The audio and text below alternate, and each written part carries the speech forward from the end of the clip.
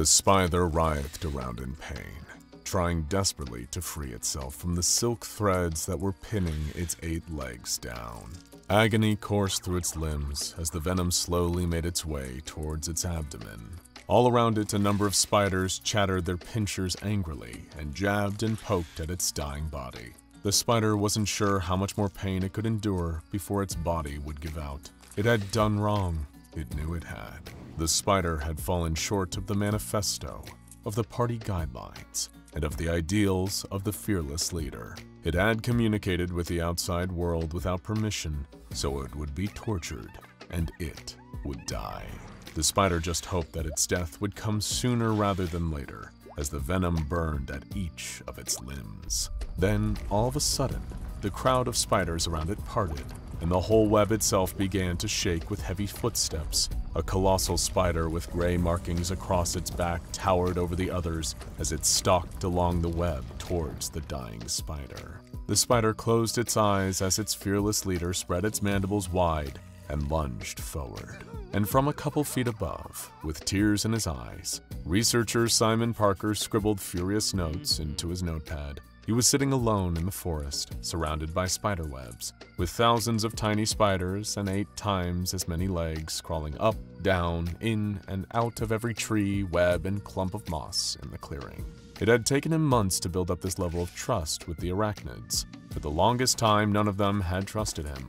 In fact, many of them had wanted him dead. There had been numerous assassination attempts as he had conducted his research, but fortunately for him, most of the spiders in the colony were not particularly venomous to humans. That was, until recently. Professor Parker had a mole on the inside. Well, not a mole, but a spider. You get the idea. He had built up a relationship with the spider, as it seemed disenfranchised by the ideals of those around it. The spider had informed him just earlier that day that the arachnids in the colony had made a deadly breakthrough in their KGB equivalent unit, a toxin so powerful it could kill the man in one bite. This was all very fascinating for Professor Parker, who watched as his informant was tortured and eaten right in front of him.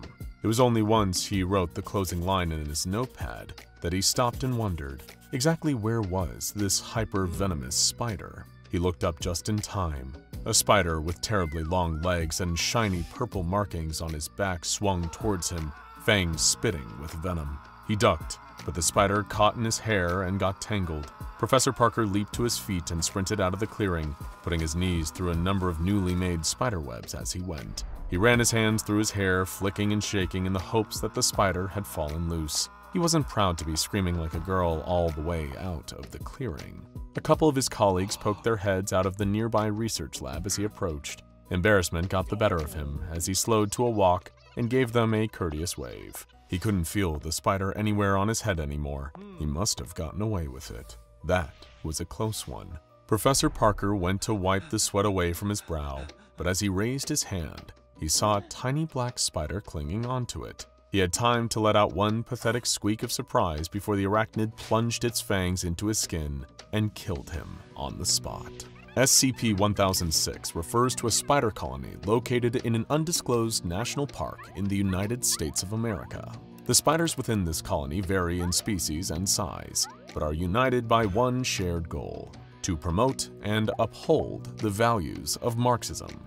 This colony was discovered by a group of hikers traveling through the national park on summer break, stopping by a stream to fill up their canteens. One of the hikers noticed a rather complex and extensive network of webs hanging between some trees. The closer the hiker looked, however, the more that they realized that this was not a normal spider colony. There were species of spiders here that one would never normally see roaming free in the US. What was more, there seemed to be something like writing hanging on the webs. But surely that couldn't be. The hiker leaned in close and tried their best to read what was being said. The history of all hitherto existing society is the history of class struggle. Fortunately, the hiker and all of their friends thought that the writing in the web was some kind of prank being played by the national park. Maybe even a very early Halloween display. Within a week, the SCP Foundation had arrived and cordoned off the area, immediately surrounding the webbing under the guise of conservation work. Investigations began right away into the exact nature and origins of this communist group of spiders, and the results were fascinating. Not only were their writings resembling Karl Marx's Communist Manifesto, but there were also a number of webs that had been spun to resemble the faces of various park rangers who would have been patrolling the area. Closer inspection revealed the existence of a number of rudimentary tools, such as twigs with pebbles tied to the tips using silk webbing, fallen branches surrounding the central web, many of which seemed to show the markings of tiny axe cuts where they had been split from the tree. Several weeks of close observation confirmed that the spiders were indeed creating tiny axes to cut down branches under the guise of protecting the central web. This was the first evidence of the spiders' hostility towards the human race. Not only did the spiders write about the virtues of communism, but they also seemed intent on putting it into practice. SCP-1006 is one of only 5 remaining Marxist-Leninist states in the world, along with China, Cuba, Laos, and Vietnam. Although, admittedly, the spiders' version of communism is very primitive. Individual spiders have different roles within the community, each with the intention of serving the group as a whole. Some have the responsibility of maintaining and fixing any holes within the web, whilst others are given the responsibility of expanding into new territory. Some spiders catch flies, other spiders wrap them and prepare them for consumption. And most interestingly, another group separates the flies' bodies into individual meal portions and allocates an equal amount of food to every spider within the community. Beyond that, the spiders admittedly do very little. They are spiders, after all. One bright researcher by the name of Simon Parker had the idea one day to hand the spiders a piece of paper and a small pen, like the kind you find in a bank at the tip of a little chain. Immediately, the spiders gathered around the pen and did their best to coordinate lifting it and dragging it around the paper. Simon Parker leaned in, excited to have his first communication with another species, but it quickly became apparent that the spiders were less than excited to talk to him. Bourgeoisie pig. Charming. Day after day, Simon Parker would sit with the spiders and do his best to understand what exactly it was they wanted. He wasn't sure whether they were incredibly idealistic or simply had a completely false idea of how powerful he was. "What would you like to do today?" he would ask them. "Dismantle Western imperialism with immediate effect before redistributing wealth equally to the masses." Right, I can't do much to help with that. It was difficult to have a conversation with them. They were hyperfixated on their goal and had little time to talk about niceties or more pertinent topics like where they had come from. The answer to that question remains a mystery, although there could be some evidence still to find from the body at the center of the web. It was Professor Parker who discovered the body. His regular visits to the web, bringing sheets of paper with him, had drawn the attention of a spider who lived right in the heart of it all, one known as the Fearless Leader. A group of spiders led Professor Parker through the trees towards his palace in the middle. Professor Parker had to duck and crawl under a number of dense webs. It didn't take a genius to work out that he was getting closer and closer to the origins of this colony. Web Zero, as it were. Out of a gap in a tree, an enormous wolf spider crawled out to meet him. It was hairy and gray, with strong legs and a slumping abdomen. Meekly, Professor Parker offered out the sheet of paper and pen to the Fearless Leader. "You're not welcome here. We are the proletariat, united in our goals. You corrupt with your foreign ways and corporate greed." Professor Parker tried his best to explain that he was actually boycotting Nestle and had done a number of papers on the virtues of communism while at university. However, he did have to admit that he had invested fairly heavily in the stock exchange. The Fearless Leader bore its fangs at those words and stomped angrily, making its webs sway and buckle underneath. "We spiders do what we must to protect our commune. You are not welcome." It was at that point that Professor Parker saw the body for the first time. It was at his feet, shrunken and dry, past the point of smelling particularly putrid. Around the body were a number of small coins, bottle caps, and other shiny objects. It must have been the wolf spider's haul of wealth and riches. So much for equality for all.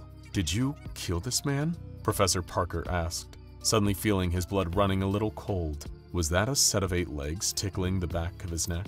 "Our actions are our own. Leave." But as Professor Parker walked away, he was fairly certain he had his answer already. The back of the man's head looked to have been caved in by some kind of blunt force impact, not something these spiders would be able to do on their own. Was that where their colony had first started? As soon as Professor Parker reported his findings to the Foundation, they launched a careful search of the surrounding area for any clues as to the man's identity, and within the hour, they were in luck. A wallet. There wasn't much inside. A couple of quarters, an old receipt so faded it couldn't provide much information, but by some miracle, there was still a driver's license. A match came back right away on the Foundation's database. He was a known political radical, expelled from a number of universities and fringe political groups for being a bit too much. Police reports pegged him as having gone missing in the small town in Texas in 1976. That date seemed to match up pretty well with the state of decomposition on the body. Investigations are still ongoing into the exact nature of this man's disappearance and what connections he had, if any, to the world of arachnology. It was far too coincidental that a group of spiders capable of communication and spouting extreme political rhetoric had just happened to create a colony on top of his corpse. But try as Professor Parker might, he couldn't get any information out of the spiders about the body. In a godless society, it was evident that their political views barred them from giving the corpse spiritual status. But when they talked about the body, it was evidently as close to a religious site as they were capable of conceding. Only one spider seemed to open up to Professor Parker. The spider had followed him out of the colony one evening after a long and fruitless day arguing about the benefits of privatizing certain industries. It swung down in front of him from a tree and waved him down right on the edge of the spider's territory. Professor Parker soon discovered that this spider was a worker spider, responsible for expanding the web little by little each day until it encompassed the whole world. Initially, the spider was just curious as to how long that would take, as in the previous 40 or so years, they had expanded by about 200 meters. The fearless leader apparently believed that the circumference of the world couldn't be much more than 500 meters, so they would soon be in possession of more than half of the available land. Laughing, Professor Parker gently explained that it would take a good while longer before humanity felt particularly worried. Much to his surprise, the spider seemed relieved. Evidently torn as to what to say, the spider looked from him to the colony and back, before writing down its next sentence on the paper. "Screw Marxism. I just want to try a cheeseburger." That was the start of a peculiar kind of friendship between the pair. Every day, the spider would catch him on his way out and feed him whatever bits of information it had been privy to on the inside. That was no small task. The spiders had instituted a secret police, similar in hierarchy to the KGB, which kept tight control over the spread of information within the web. Professor Parker learned that the oldest spiders in the web had vague memories of being hatchlings in a bright white room, of being shaken around and transported somewhere, of sharp needles being injected into eggs, of booming literature being read out on repeat, so loud it would shake the webs beneath their feet, then chaos and fear, then freedom. Professor Parker got a number of small welts on his body over the next few weeks, little tiny bite marks from various harmless spiders. The worst that ever happened was he felt a slight itch for an hour or two before it would go down, and his skin would patch up the tiny bite marks. He would laugh about these bites with his spider friend as he brought him little scraps of McDonald's burgers to sample. But the spider was gravely serious as he chowed down on his minuscule mouthfuls of beef. Those bites are getting stronger. Rumor is that they're developing an ultravenom, something that could take down a human. Fearless leader is being humiliated by a human walking into his territory every day and knowing that he is powerless to stop it. One day, that will change. And one day, it did. Professor Parker lay on the grass with foam dribbling out of his mouth, knowing that he was about to die. His small spider companion, the friend that he had spent weeks getting to know, had been tortured and killed because of him, and now it was his turn. All he could do was raise his arm limply and stare at the tiny arachnid clinging to it, the one whose teeth had plunged into his skin and killed him, the one who had been laid out on the web and tortured, the one whom he thought had been his friend. The spider hopped down and pulled a pen from Professor Parker's jacket pocket and wrote one last message on the back of his hand. Long live Marxism. Long live the spider proletariat. Death to our enemies. A D-class drag races through the testing zone, screaming at the top of his lungs and doing donuts. A mime who is also in the testing chamber stares with disapproval, tapping his foot impatiently. Did we mention that the car is made of spiders? Yeah, this one is going to be a weird one, folks. Stay tuned for one of the craziest SCP stories you've ever heard. Emily had always dreamed of taking a trip to Paris. When the opportunity actually came to visit the city, she was overjoyed. She spent her time exploring art museums, tasting the bread and cheese, and walking through the city streets, taking in the sights. One of her favorite things about Paris was all of the street performers. As she walked, nibbling on a pain au chocolat, she delighted in the antics of jugglers, tossing colorful balls into the air. She gasped at the feat of athleticism and grace demonstrated by acrobats and contortionists. She giggled at the absurd shows put on by puppeteers and dabbed tears from her eyes at the sound of beautiful songs played and sung by musicians. It became part of her daily routine. One night, as Emily was walking back to her hostel after a long, languid dinner, she found herself walking down a street she had not encountered before. There was no one around except for her. It was a lovely moment of peace, but it also struck her as a little bit eerie, and she wished for the familiar throngs of people. Up ahead, she spotted the silhouette of another person and let out a sigh of relief. As she got closer, she could make out the black and white striped shirt, the suspenders, the black beret, the white face makeup, rouged cheeks, and red lips. A mime. A real, classic French mime. She couldn't believe her luck. When he spotted Emily approaching, the mime began to start a performance. He began with a classic, the invisible box. He felt around the walls of the invisible box, looking out with exaggerated wide eyes and an open mouth. Emily clapped and reached into her bag for a little bit of money she could use to tip him. After all, he was putting on a performance just for her.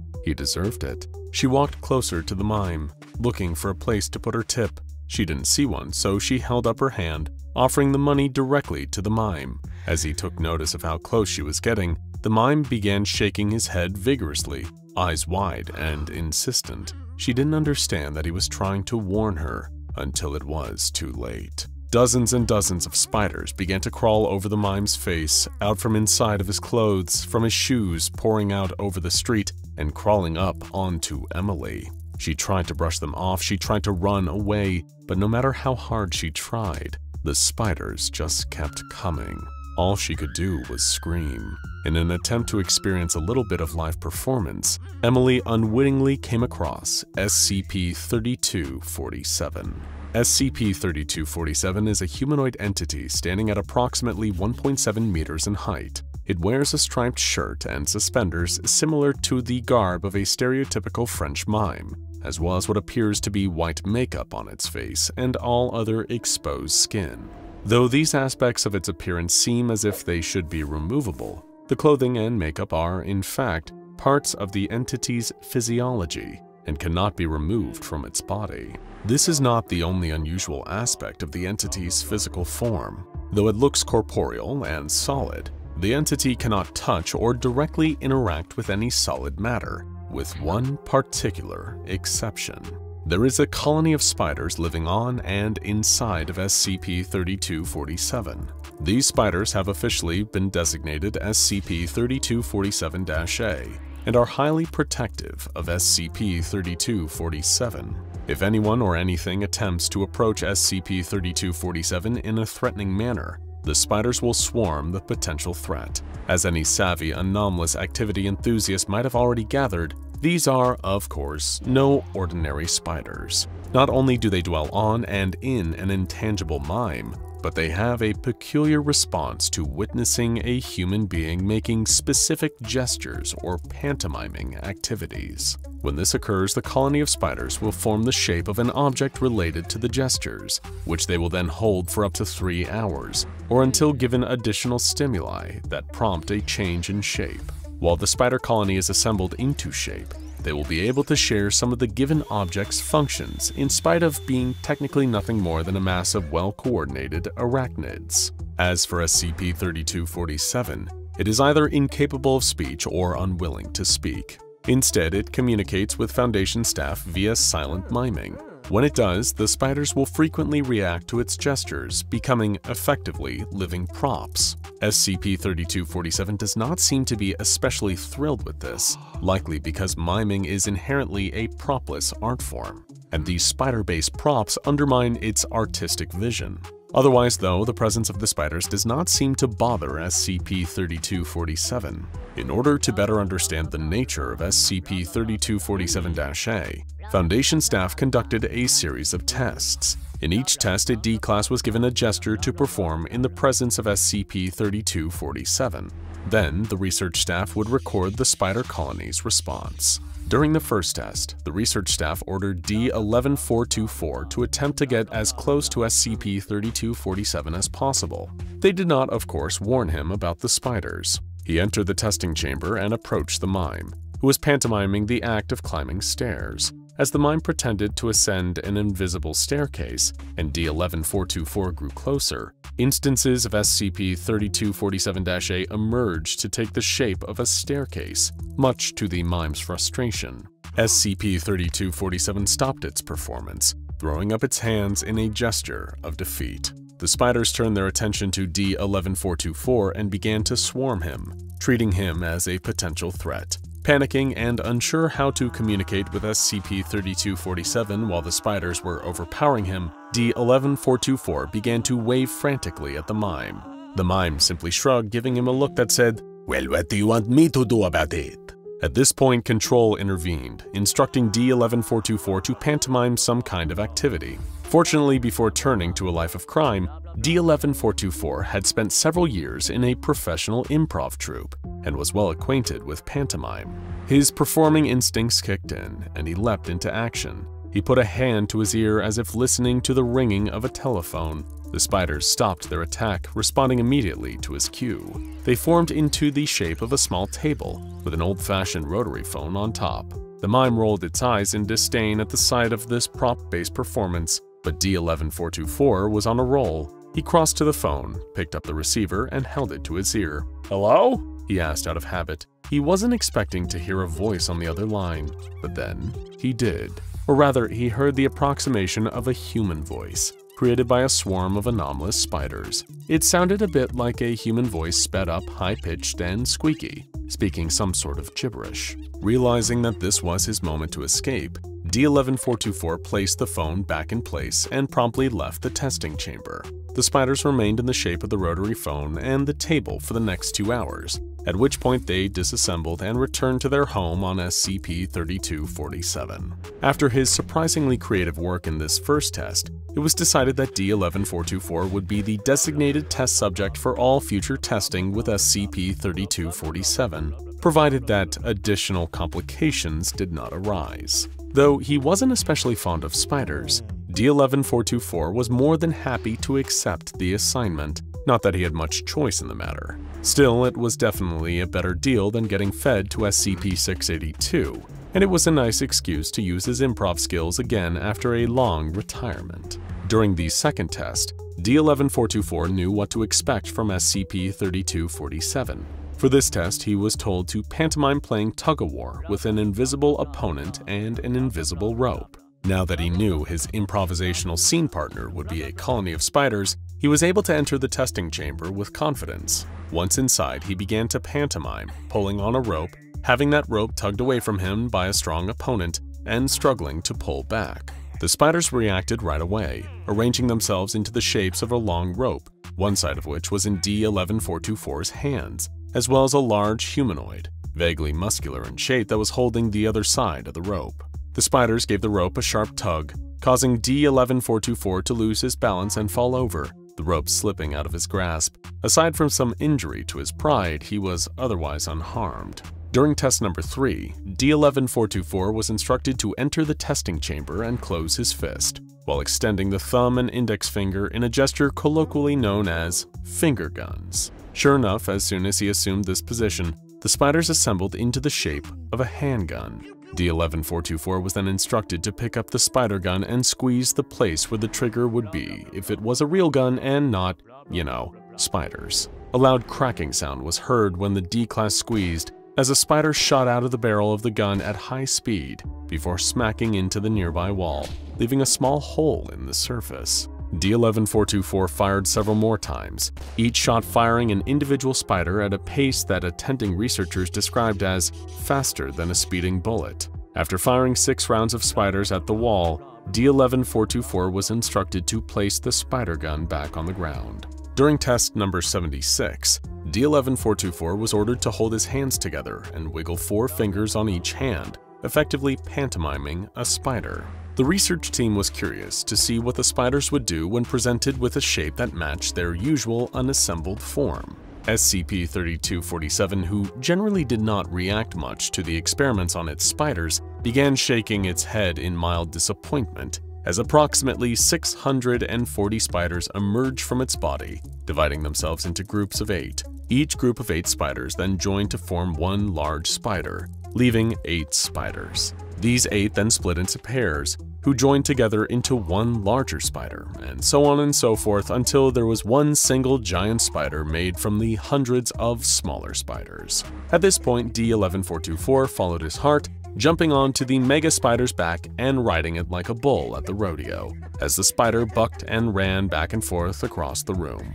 According to official transcripts, D11424 yelled "Yee-haw" throughout this part of the test, until the head researcher ordered him to climb down from the spider and exit the room. He was reprimanded for his behavior and warned that if he acted without approval again, he would be taken off the project and reassigned to a much less enjoyable position as one of the designated eyes on SCP-173. D11424 immediately agreed to comply with future instructions. During test number 133, D11424 was sent into the testing chamber and told to shadowbox. He danced back and forth across the cell, doing his best Sylvester Stallone impression and throwing punches in the general direction of the spiders. In response, approximately 3,000 spiders poured out of SCP-3247, assembling into the shadowy shape of a boxer, and began to attack D11424. The mass of spiders conducted itself at the level of a professional boxer, dodging D11424's hits before coming back at him with a jab, cross, lead uppercut, and rear uppercut before he could defend himself. D11424 fell to the ground unconscious, and guards were forced to interrupt the test in order to remove him from the room and take him to the infirmary for medical treatment. After taking some time to recuperate, D11424 returned to testing with SCP-3247-A. He was instructed to mime steering a wheel, such as that of a car. Immediately, a number of spiders previously unseen during testing emerged from SCP-3247, arranging themselves into the shape of a sedan. D11424 was then commanded to climb inside of the spider car and see if he could start it. He refused, insisting, "I'm not getting in a spider car, are you nuts?" When pressed by Control to comply with orders, he made a rude hand gesture. I'll let you guess what that was. The spiders began to scramble to reassemble themselves in response to the changed gesture, prompting Control to stop the test early to spare the researchers' sensibilities. With strict guidelines to avoid inappropriate or violent gestures, D11424 was sent back into the testing chamber with instruction to try out a variety of animal-inspired gestures in rapid succession. He formed one hand into a fist and made a peace sign with the other hand, putting them together to make a snail. As he made his hand snail crawl through the air, the spiders crawled onto the floor and assembled into the shape of a snail in front of D11424. Though the spiders moved quickly, at their usual scuttling pace, once they formed into the snail, they slowed to a gradual creep. D11424 noted a shiny, slimy trail left behind on the floor as the spider snail moved. He was asked to consider touching it, but refused, simply stating, "Ew, no." Next, he took his hands and formed the shape of a wolf's head howling at the moon. The research staff were curious to see if the spiders would form a wolf's head or the animal's entire body. They got their answer as the spiders swarmed and shifted, forming the shape of a full-sized gray wolf. The wolf padded back and forth across the room before sitting down, lifting its head and emitting an audible howl that sounded almost indistinguishable from the real thing. Next, D11424 crossed his thumbs over each other, fluttering hands like a pair of wings. The spiders separated into smaller groups and came together to form butterflies similar in size to a monarch. These spider butterflies began to flap their wings and, much to D11424's surprise, they took flight and swirled through the air around him. The D-Class was so moved by the beautiful sight that he shed a single tear, which he promptly wiped away out of embarrassment. Control then prompted him to try the next animal gesture. D11424 used his hands to form the shape of a rabbit. Several of the spiders crawled away, returning to SCP-3247, and the remaining spiders took on the form of a rabbit. The spider rabbit hopped realistically around the room, twitching its ears and tail. At this point, D11424 was instructed to offer the spider rabbit a carrot, he produced a carrot from his pocket, holding it out in front of him. The spider rabbit hopped over to him and, one crunch at a time, began to eat the carrot until none remained. D11424 appeared shaken up and asked to leave the testing chamber. As he followed all of his instructions, this request was granted. When he exited the chamber, all he would say was, "Where the hell did the carrot go? It doesn't have a stomach, it doesn't have a mouth, where did it go?" SCP-3247 is kept in an isolated chamber located in the arachnid wing of Area 12. It does not appear to require food or rest, but it has been provided with a television and a collection of silent films for morale purposes. Instances of SCP-3247-A are fed via a fully automated system that dispenses 20 grams of live crickets every week. Should a containment breach occur, staff have been instructed to find a way to make escaped spiders take on the shape that renders them motionless, then simply pick the spider cluster up and place it back inside of the cell. It is unlikely that the Foundation will ever get an explanation for where the intangible Mime and his merry band of spider performers originated from. But one thing is clear, they won't be performing in public again anytime soon. There's been a strange phenomenon sweeping central Germany. While the true extent of its influence is still unknown, it seems to have been going on for quite some time now, usually in irregular intervals. If you were to head down to any of the towns within the affected region for a visit, the chances of you noticing anything out of the ordinary would still be rather low. But then again, if you're in the wrong place at the wrong time, it's entirely possible you could witness an occurrence of SCP-3023, every arachnophobe's worst nightmare. One terrifying incident happened at a baseball game held during the height of the summer. With the scorching sun hanging high above a stadium packed with eager fans, the home team was neck and neck with their longtime rivals from the next town over. As the players took to the field after a changeover, everything hung in the balance. The home team's coach had made a bold change, sending out a new baseman, a young man named Jenik Denke. He was a rookie, untested, but the team's strongest veterans had been doing their best through the whole first half of the game, and still, the scores were almost tied. And so Jenik stepped up to the base, unaware that making the next catch would change his life forever. The crowd was silent, the tensions flattening their cheers and chants to a low murmur as the rival's heaviest hitter stepped up to the bat. He was a behemoth, arms twice the size of the baseball bat he carried over his broad shoulder, striding up with confidence as he readied to swing. Watching and waiting, a bead of sweat rolled down Jenik's forehead, dropping down the bridge of his nose. He couldn't tell which was making him sweat more, the heat of the sun or his own nerves. His teammate at the pitcher's mound lifted a leg, the baseball in hand. If he gripped the ball any tighter, his fingernails might have splintered and got lodged in the white synthetic leather wrapped around it. Jenik stared, not even bothering to wipe away the drops of sweat in his eyes. As his teammate's throwing arm reeled back and hurled the ball forward, it felt like time itself had slowed down. The rival team's batter swatted the baseball out of the air with an earth-shattering crack that sent the ball speeding through the air. Jenik dashed to catch it, his mitt outstretched. The ball was careening back down to earth like a white and red meteorite, almost moving fast enough to burn up on re-entry as it hurled through the atmosphere. Jenik could feel his heart rattling against his ribcage as every instinct told him he'd never make that fateful catch. In a final act of desperation, he leaped off the ground with every ounce of strength, and all around him the crowd exploded with the thunderous sounds of overjoyed applause. The mighty force of the weighty cork ball was like catching a punch in midair, the tremors of the impact rippling down Jenik's arm. He felt that first, before realizing that the ball was now lodged securely in his hand. He'd done it. He'd made the catch. The batter was out. But before he could even react in celebration, it happened. His arm recovered from the initial shock of the catch just in time to feel the lightning-fast flurry of small legs scuttling over his skin. Barely able to catch his breath, the last thing Jenik saw was something that used to be the baseball, hurriedly crawling up his chest towards his neck. From a distance, his teammates, the fans in the audience, only saw him drop to the turf, flailing his arms trying to brush off something crawling over him as it attacked and killed the young baseman.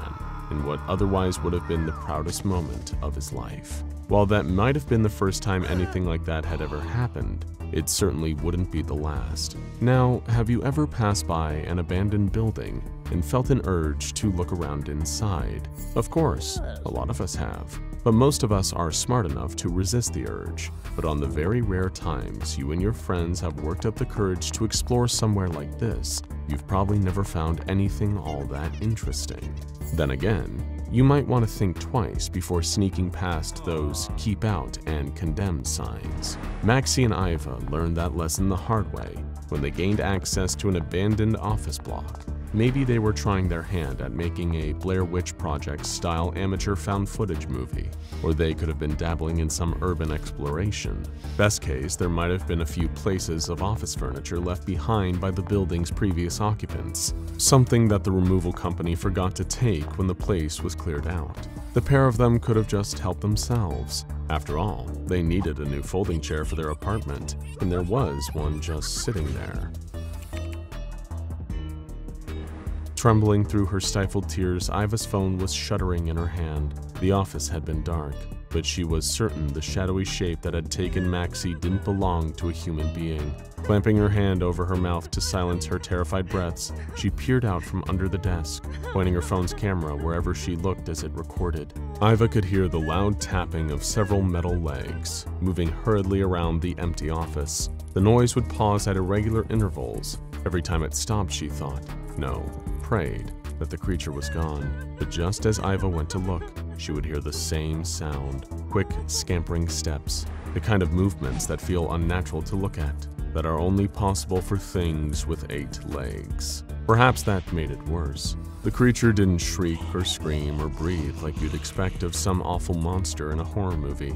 But then again, how could it? It had been a chair when Maxie had walked up to it, nothing more than an ordinary folding chair. The patter of metal footsteps stopped again, this time for longer. It had to be gone now, she thought. She gave it another few seconds just to make sure the silence wasn't broken again.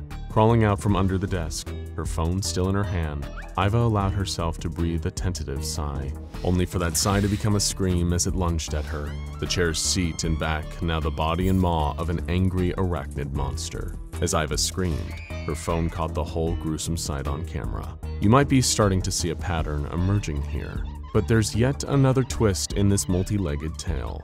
What if these occurrences weren't just random incidents? Sure, they might fall into the freak of nature category like so many other anomalous incidents, but while it's unclear exactly how these particular anomalies come about, could it be possible that something, or someone, is creating them on purpose? Mobile Task Force Alpha 21 were already on the scene in the aftermath of the latest incursion.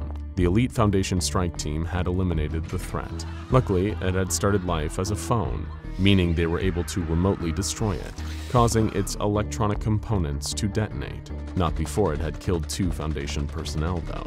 Naturally, now came the cleanup operation, gathering up evidence, leaving no trace of what had happened. The SCP Foundation still had little clue as to what exactly caused instances of this nature, a phenomenon they had now designated as SCP-3023. All they had to go on was a handful of cases, and footage recovered from a cell phone that had belonged to an urban explorer who'd met an untimely end at the jaws of a folding chair. But speaking of footage, something unusual had been caught by a security camera a few days before the latest SCP-3023 incident. The security footage showed a man breaking into an office where the latest 3023 instance, the telephone, had been found. As he picked up the phone in question, this individual's jaw appeared to unnaturally split open horizontally, allowing 4 dark, tongue-like appendages to emerge. These appendages rubbed the phone for over half a minute before retracting. The man then returned the phone to its original place and promptly left the office. Thanks to further investigations conducted by the Foundation's forensic experts, this unknown individual was identified as Mr. Sar, the owner of a local restaurant. Naturally, MTF Alpha 21 moved in to apprehend this suspect, the only real lead as to what has been causing the multiple instances of SCP-3023 to begin occurring in Germany. However, when Sar was eventually detained, he showed next to no sign of any anomalies in his body. He claimed to have no memory of the events depicted in the security footage, had never encountered any previous SCP-3023 instance, and seemed to possess no knowledge of the strange properties he exhibited on camera. Nonetheless, the SCP Foundation was forced to detain Mr. Saar, although he never displayed any anomalous behavior ever again.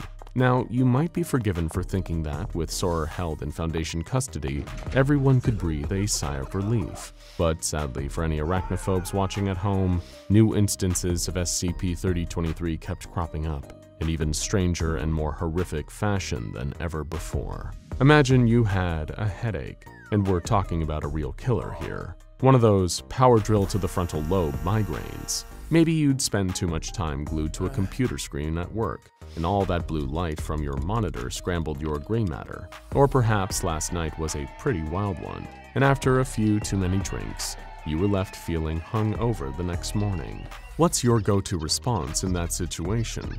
Obviously, you can call in sick to work, then go to your medicine cabinet or an over-the-counter pharmacy and grab some basic painkillers, paracetamol, aspirin, ibuprofen, all the things that we trust to make us feel better, not to make things even worse. To Patrick, this started as one of the most normal things in the world. Like you or I, his immediate response to finding himself suffering from a raging headache was to grab a gelatin capsule of ibuprofen. As casually and unsuspectingly as anyone would, he took the pill in hopes of quickly relieving his pain and carrying on with his day, probably even chasing it down with a quick glass of water. Only unbeknownst and unseen to Patrick, something happened the moment that ibuprofen capsule passed through his lips and went towards his throat. Something that stopped it from fully going down his throat, in fact. Much like the baseball, the folding chair, the phone, and who knows how many other unrecorded incidents, the pill had sprouted 8 spider-like legs.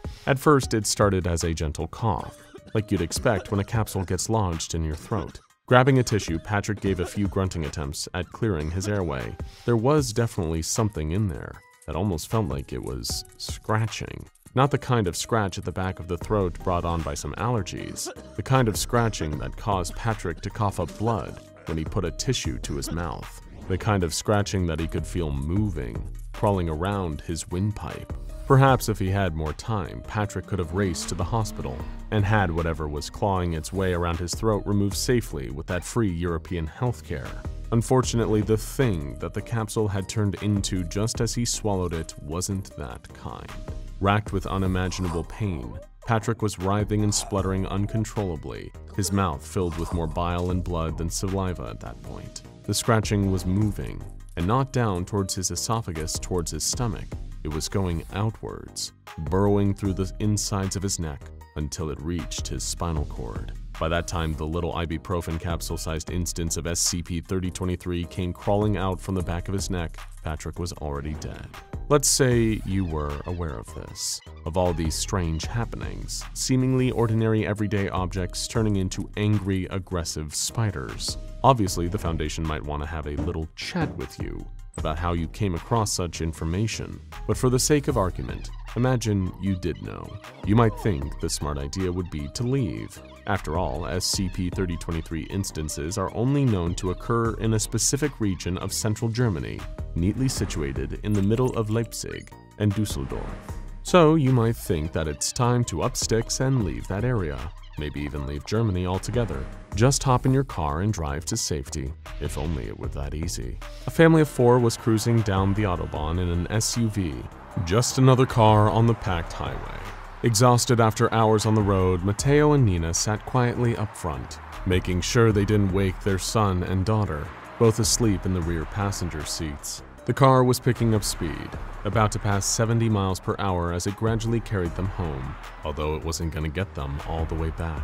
The screech of twisting metal woke both sleeping kids up screaming, their parents equally shocked at the sudden noise. The car lurched and buckled, like something had collided with it. But this was no ordinary traffic accident. Without any rhyme or reason, the front of their SUV warped itself into the distinctive shape of a cephalothorax, while the rear turned into what looked like an abdomen.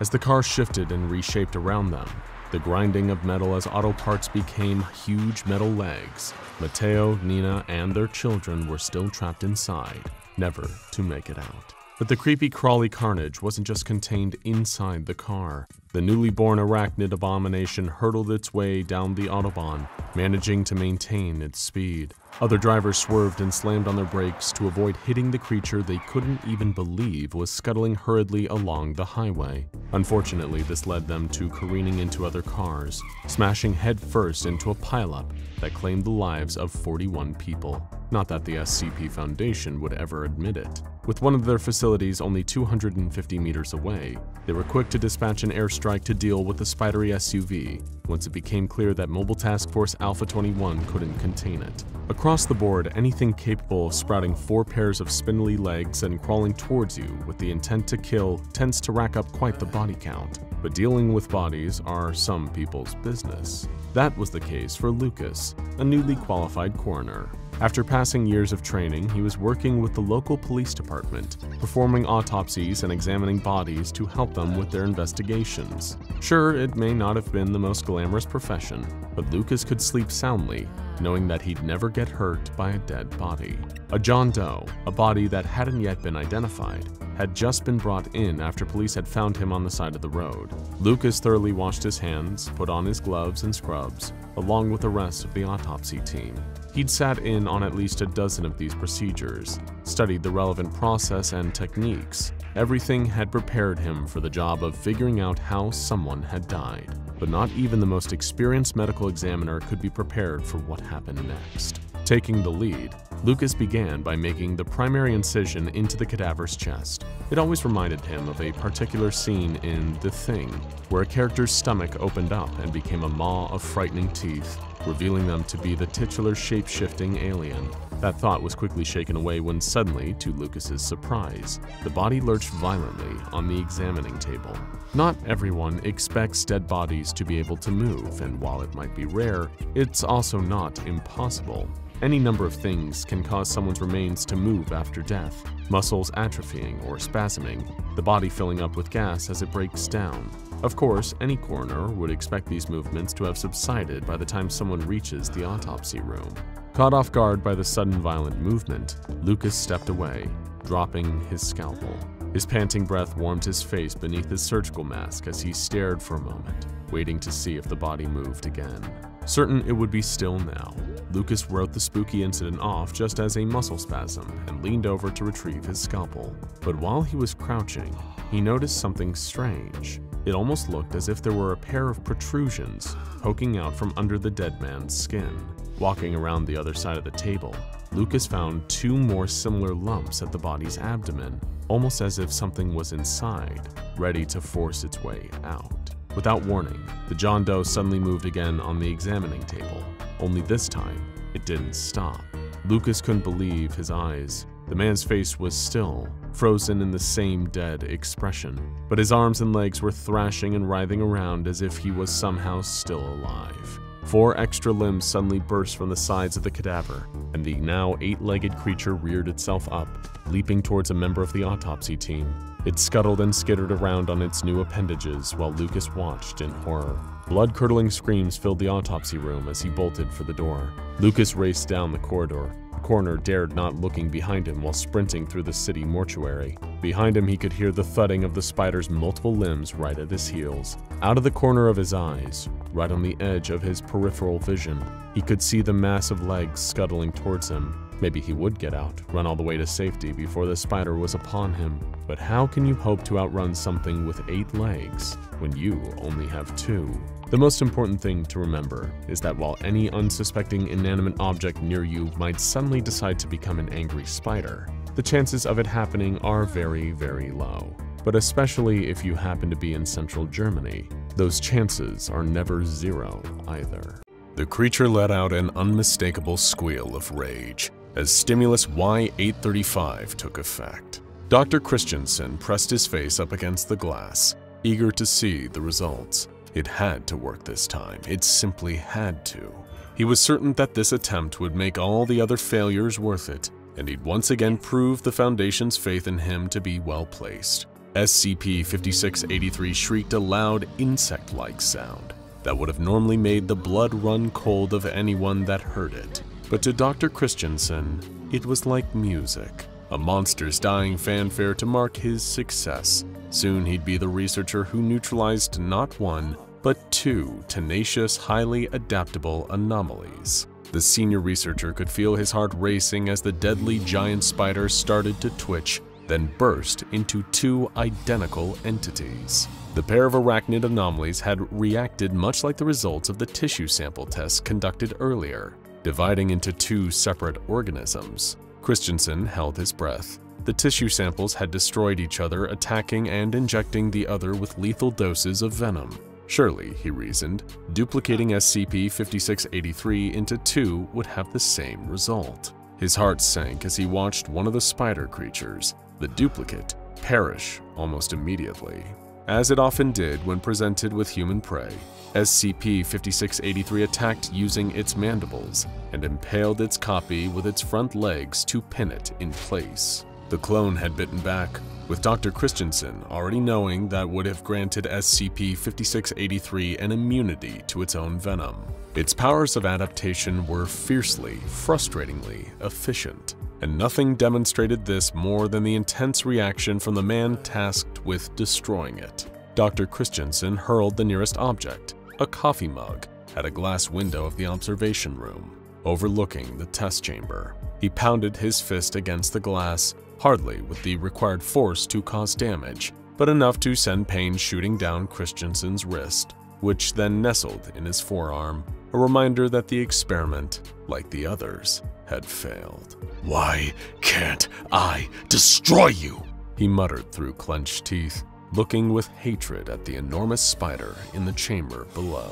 The directive had reached him the day immediately after New Year's Day 2020, and straight from a member of the O5 Council no less. Their message expressed how impressed the Council was with Dr. Christensen's success with the Doomsday Clock project, and how favorably his name had been mentioned in Council meetings. This boded well for the ambitious Foundation doctor.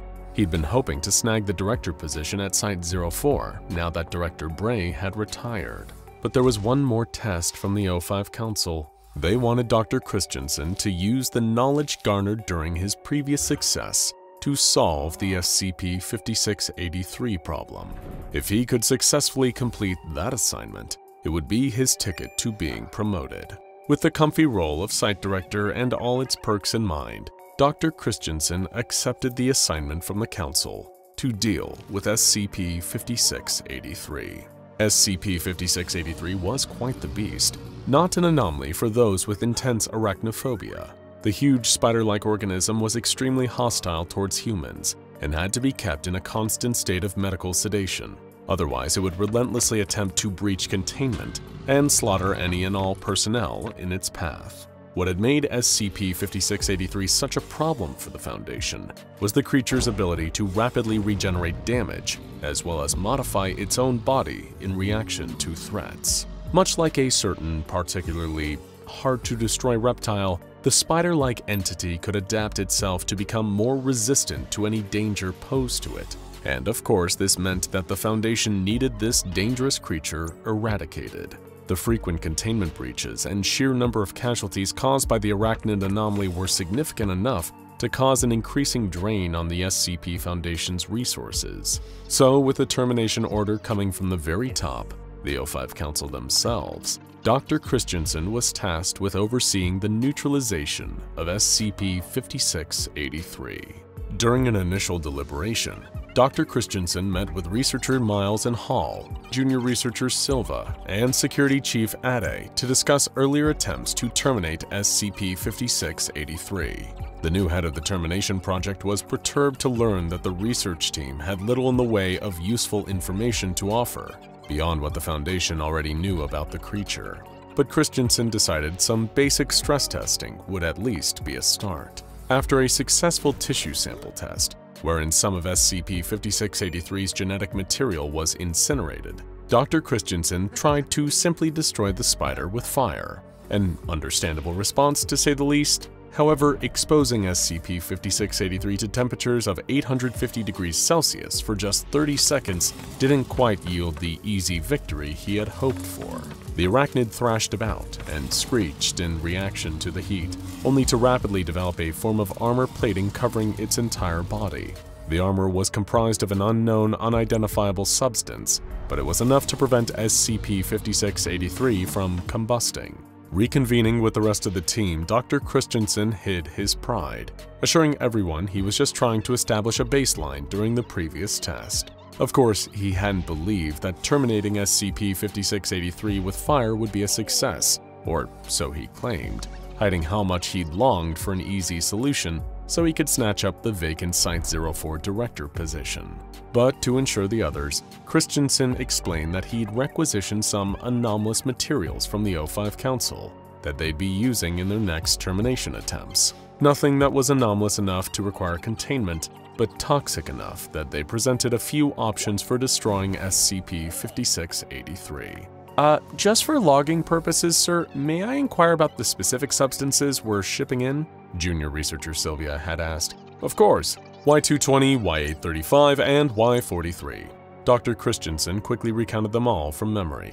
I'm told they should be arriving within the week. I expect each would be enough to do the job, but it's best to hedge our bets. This spider doesn't compare to the lizard, I'll tell you that. Junior researcher Silva seemed to take an interest in what Dr. Christensen had just alluded to, his previous work with the lizard. He probed further about it, and Christensen gave a solemn response. The aspiring Foundation doctor recalled an incident from a few years earlier during his experimentation with SCP-682. Some of the methods Dr. Christensen had opted to employ in an attempt to destroy the hard-to-destroy reptile had led to a severe containment breach. When describing it, he used the word unpleasant, perhaps out of guilt at how many personnel had lost their lives due to his actions. Brushing the topic aside, he assured the team to get on with testing the new anomalous stimuli on SCP-5683. Stimulus Y220 initially showed some promise. During a tissue sample test, it successfully converted part of SCP-5683 into glass, which then violently exploded, leaving nothing behind. But attempts to use it to neutralize the creature itself quickly quashed those promising results. Within 9 seconds of being exposed to Stimulus Y220, SCP-5683's body rapidly turned to glass. Around 80% of its arachnid mass proceeded to explode, shattering in all directions, sending clear shards showering over the testing chamber. As he watched, Dr. Christensen allowed himself to believe that this was mission accomplished, that he'd successfully terminated SCP-5683. But his celebration was premature. The spider quickly began reconstituting itself, its body regenerating within the space of 30 seconds. After testing with both stimuli Y220 and Y835, Dr. Christensen's frustration seemed to be increasing with each failed attempt. He knew his promotion was within reach, and as far as he could remember, he'd done good work with damaging SCP-682. Why should eradicating this anomalous spider be any different? However, it was a test with stimulus Y436 that enraged the ambitious doctor. Expecting the anomalous stimulant to turn SCP-5683 into a fine mist, Christensen watched as the creature's body vanished, literally vaporizing, changing states of matter to little more than water in the air. Suddenly, every light in the facility powered off, plunging the testing chamber into darkness. When the lights came back on, SCP-5683 was standing on all 8 legs, right where it had been missed only 3 seconds earlier. The research team had gathered for another mediation, and Dr. Christensen's anger still hadn't subsided. He kicked a chair to emphasize his frustration, alarming junior researcher Silva, who urged him to calm down. After eventually cooling his temper, Christensen made an announcement that caused even greater concern to spread amongst the team. I'm requisitioning Y910. Researcher Halls and Researcher Miles objected, trying to get Dr. Christensen to realize that the course of this action was excessive, overkill even. But Christensen disregarded them, standing by his latest method for terminating SCP-5683. The Global Occult Coalition had previously used Y910 to poison gods. He felt sure that it would work on one anomalous giant spider. His time was running short. Dr. Christensen was aware that any day now, the O5 Council would be appointing a replacement director of Site-04, and he wanted that promotion.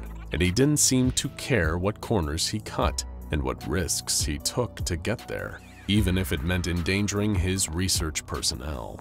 Dr. Christensen declared that in order to save time, he would be bypassing tissue samples to test for termination attempts. The longer it took to terminate the anomalous arachnid, the more his window of opportunity closed, and the further the director position slipped from his fingertips. Accepting full responsibility for the reckless decision and anything that might go wrong, Dr. Christensen wanted to use stimulus Y910 directly on SCP-5683. He urged the research team to make the necessary preparations, unaware of what his decision would lead to, and the chaos it had already caused. The test was catastrophic, so much so that it caused a containment breach. With SCP-5683 loose and scuttling about the facility on its multiple legs, Dr. Christensen and junior researcher Silva were forced to rush to the secure bunker on site for safety.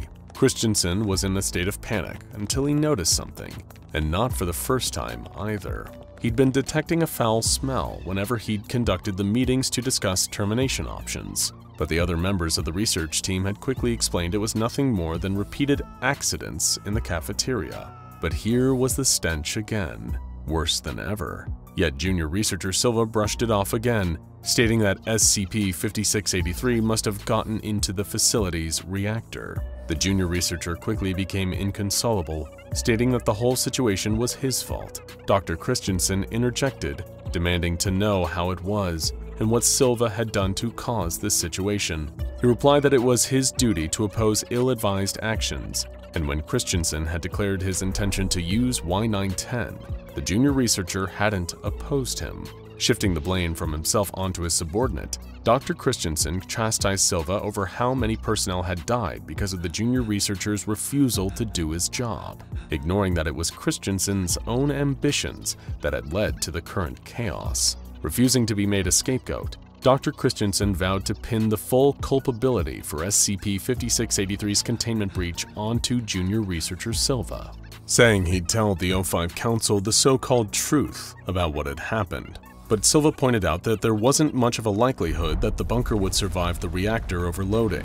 He urged the ambitious Foundation doctor to admit some responsibility of his own for what had happened, but Christensen refused. Suddenly, there came a thunderous banging at the bunker door. A debilitating pang of fear struck Dr. Christensen, causing him to scream and retreat from the entrance, yelling "No" and "Please," as if he was pleading with the universe itself to spare him from the spider. Junior researcher Silva walked over to the bunker door just as strong arachnid legs tore the heavy steel bulkhead off its hinges like it was made of little more than wet paper. There was SCP-5683, the enormous spider skittering into the bunker, screeching all the while. Silva had put himself between SCP-5683 and the ambitious Foundation doctor, whose hunger for a promotion had led to all this carnage. The junior researcher announced his noble intention to sacrifice himself, occupying the creature while urging Christensen to run. The doctor shoved Silva towards the spider and prepared to run, then all of a sudden, SCP-5683 vanished. Junior researcher Silva told Dr. Christensen he was disappointed, before researcher Miles, researcher Hall, and security chief Ade all entered the bunker through the torn open hole where the door had been. Christensen questioned where SCP-5683 had gone, to which Silva explained there was little reason to keep a dummy around once it had served its purpose as a substitute. "You mentioned you worked with the lizards, sir," the junior researcher recounted. "That there was a containment breach. If you don't terribly mind me asking, how did you escape that situation? It seemed quite lethal, didn't it?" Afraid and confused, Dr. Christensen asked where he was. Hall and Miles urged him not to ask questions he already knew the answer to. Silva explained who they all were, a jury, specifically Dr. Christensen's jury, and according to them, the ambitious doctor had disgraced himself again. Christensen had been there for a long time, a considerably long time, reliving the same events over and over again, with SCP-5683 acting as a substitute for SCP-682. It was the same situation, he'd made the same decisions, the same mistakes, and it had cost lives. Now Dr. Christensen was trapped in an endless loop, penance for the casualties that had occurred at his hands, all in the pursuit of his own selfish personal gain. He asked the jury how long he'd be stuck there, a question Silva responded to with, "Until you take responsibility, sir." Immediately, Dr. Christensen tried to admit that this all had been his fault, but he didn't mean it. Not really. He hadn't accepted blame. He just wanted a quick and easy way out of the loop, and the jury of his deceased personnel knew it. Christensen ran for the door in the hopes of escaping his fate. Futile as his chances were, a black iron chain appeared from around the corner and wrapped itself around the overambitious doctor's throat, ignorant of his pleas for forgiveness. Saying he was sorry wouldn't bring back the people who died in service of his aspirations to becoming a site director. The chain dragged Dr. Christensen through the facility at such a speed that he collided with every wall and every corner as he turned sharply, being pulled along the floor. But that and the walls quickly crumbled away, revealing a sight that made Dr. Christensen start screaming that it wasn't his fault, and he never really stopped. What followed involved a great deal of blood and fire. Once it was over, it left behind the same awful stench the doctor had smelt before, and he'd soon be smelling it again too, as the cycle repeated itself. The directive had come straight from a member of the O5 Council. They were impressed with Dr. Christensen, and the ambitious Foundation doctor had been hoping to snag a director position at Site-04. But there was one final test for Dr. Christensen to solve the SCP-5683 problem. We've all heard of the Led Zeppelin song Stairway to Heaven, a title that invokes the image of a stairway leading up to a land of peace and paradise. But where else could a stairway lead? To a dusty attic full of old photo albums? To the upper level of a mall where the movie theater and frozen yogurt shop are neatly situated? Perhaps it leads to a rooftop with a beautiful view.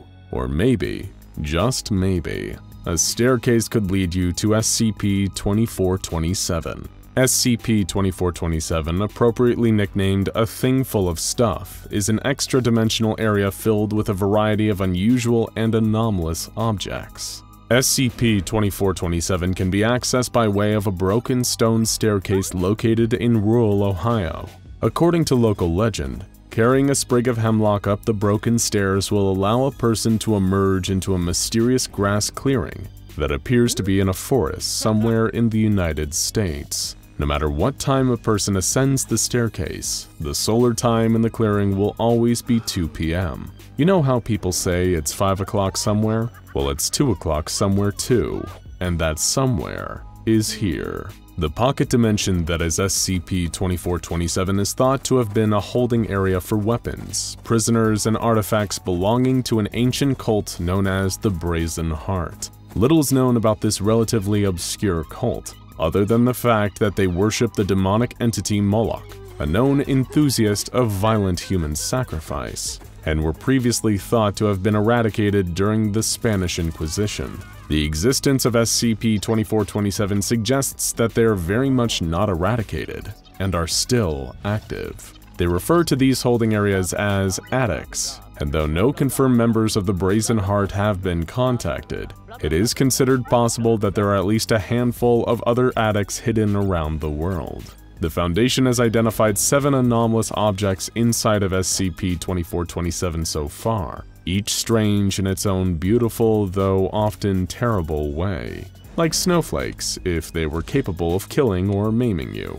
The first object in SCP-2427, aka SCP-2427-1, is a seemingly normal fire hydrant. However, if you think there's anything normal about the items found here, then you haven't been paying attention. The hydrant is made out of lead, and when opened, it expels high levels of ionized radiation.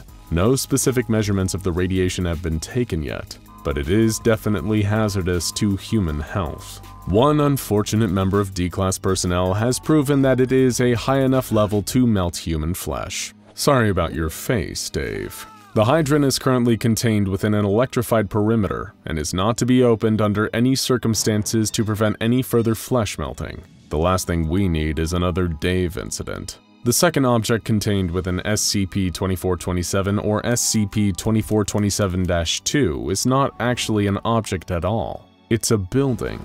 Only on number 2 and we're already throwing curveballs at you. Trust no one. Surprises lurk around every corner. This particular building resembles a large multi-storied sanitarium built in the 1860s. Though it is clear from the outside that the building has or should have multiple stories, the inside is a different matter. Past the building's front doors is a non-Euclidean space consisting of a single floor and 3 sparsely decorated rooms with one central foyer. The first room is the holding place for SCP-2427-3. The second contains SCP-2427-4, and the third room contains nothing except scattered religious documents, bottled water, and a selection of canned food. No unauthorized staff are permitted to enter the building, in order to minimize complications or potential employee casualties. The first 2 anomalies on this list are hardly even strange by SCP Foundation's standards. Sure, the hydrant can melt your face, and the building defies the laws of physics and space, but that's just a regular Tuesday around these parts. Been there, seen that. What else you got? Well, SCP-2427-3 is where things really get strange. If you're wandering through the bowels of SCP-2427-2 and you make a wrong turn into the first room, you will find yourself face to face with a startling sight. This entity is a combination of electronic circuitry, a cow's digestive tract, the hairless head of a human man, a hat rack, several lengths of garden hose, and an unidentified crystalline structure. This creature is extraordinarily fast and strong, exhibiting carnivorous tendencies and a very strong point of view on the world around it. Lucky for us, it is capable of speech and is able to tell us just what it thinks. Though this monstrosity doesn't have much of a right to pass judgment on anyone, cow intestine body and all, it has expressed a violent hatred of all life that it considers impure. Anyone who encounters SCP-2427-3 experiences an overwhelming desire to submit themselves for judgment, allowing the creature to determine their purity. There is a rumor that if one is judged to be pure, they will have a wish granted. If they are deemed impure, however, they will be devoured alive. If you're tempted to introduce yourself to the creature, your odds are not especially great. The creature has not encountered a single pure being yet. In order to protect the Foundation staff working in its vicinity, the entrance to SCP-2427-3's room has been sealed off with a reinforced steel door, and the windows have been paved over with concrete. Armed guards are watching the entrance at all times. The creature must be fed 1 live goat per day in order to keep its appetite satiated. The Foundation's goat budget is through the roof these days, but it's worth it to keep the thing contained. Better to spend money on goats now and not spend money on cannibalized personnel later. SCP-2427-4 consists not of an object located within a room, but the room itself. The room, which contains no furniture and a linoleum floor, has a peculiar effect on the human psyche. Once a person steps foot into the room, they lose consciousness for 5 minutes. During this time, they will speak freely, listing off a variety of negative qualities about themselves. Once they wake up, they have no memory of entering this state or anything that they said during it. It's cheaper than therapy, right? But it's also much weirder and less effective, so you get what you pay for in the end. A member of D-Class personnel who was observed inside of the room waxed poetic about his personal failings, beginning his monologue with, "My soul is a den of spiders," and ending it with, "Oh, here whence I awaken, hesitate not to feed my flesh and my soul to the judge beast." Somebody give this guy a hug, because the room seems to have no adverse effects on human test subjects except for causing everyone who hears their monologue a bit of discomfort. There are no containment procedures in effect for it at this time. We've had rooms, fire hydrants, and horrible meat-robot hybrids, and now you can't even trust the clouds in the sky. SCP-2427-5 is a seemingly innocent cloud, hovering stationary over the building. When looked at by a human for more than 3 seconds, the cloud will eject a ball of solid lead towards the person at a supersonic speed. That's right, folks. This cloud can and will shoot you. It hates being observed, but it also hates when you try to leave the perimeter. It will attack any person attempting to leave by firing the same lead ball at them. So far, 14 personnel have been killed by this highly aggressive cloud. And some people still think thunderstorms and hail are the worst things clouds have to offer. So naive. As it is a literal cloud, there is no way to contain it, so no people in the vicinity of the cloud are permitted to look at it for more than 3 seconds at a time. SCP-2427-6 is a series of 18 small trees, spread throughout the instance of SCP-2427. Above ground, the trees look normal, though their species has proven surprisingly difficult to determine. From an external perspective, they are simply ordinary trees. However, radar analysis revealed that the roots of these trees are deeply strange. Instead of the usual twisting tree roots, the ground below these trees contains a mass in the shape of a human body. Much to the disgust of the observing researchers, these humanoid masses occasionally twitch and move, as if alive. The trees themselves appear to be growing from the crotch area of each humanoid figure. How's that for morning wood? I know, I get it, bad joke. This arrangement between tree and person seems to be some kind of punishment, as each tree is marked with a plaque reading, "The lecherous suffer what they must, and it is beautiful." Until it can be certain that the condition of these human roots is not contagious, these trees are to be treated as potential biohazards and isolated in individual containers. The final object in SCP-2427 currently categorized by the Foundation is SCP-2427-7. SCP-2427-7 is a pile of ashes and wood located just behind a posted sign that reads, "The Liar's Cradle." Extensive testing has been established that the Liar's Cradle was almost certainly used as a torture device in interrogations performed by the Brazen Heart. A person standing within the boundaries of the cradle, which encompasses the aforementioned circle of wood and ashes, is unable to lie without suffering the consequences. Namely, they will be set on fire. The nature of how exactly the Liar's Cradle works is not certain, and more research needs to be done on it. However, this much is known for sure. It contains no sentient intelligence. It is not aware of what it is doing. It does not kill its victims, rather it keeps them miraculously alive as it sets them on fire, prolonging their agony and allowing their interrogators to get the truth out of them. A series of experiments reveal that it only immolates a person who is knowingly lying.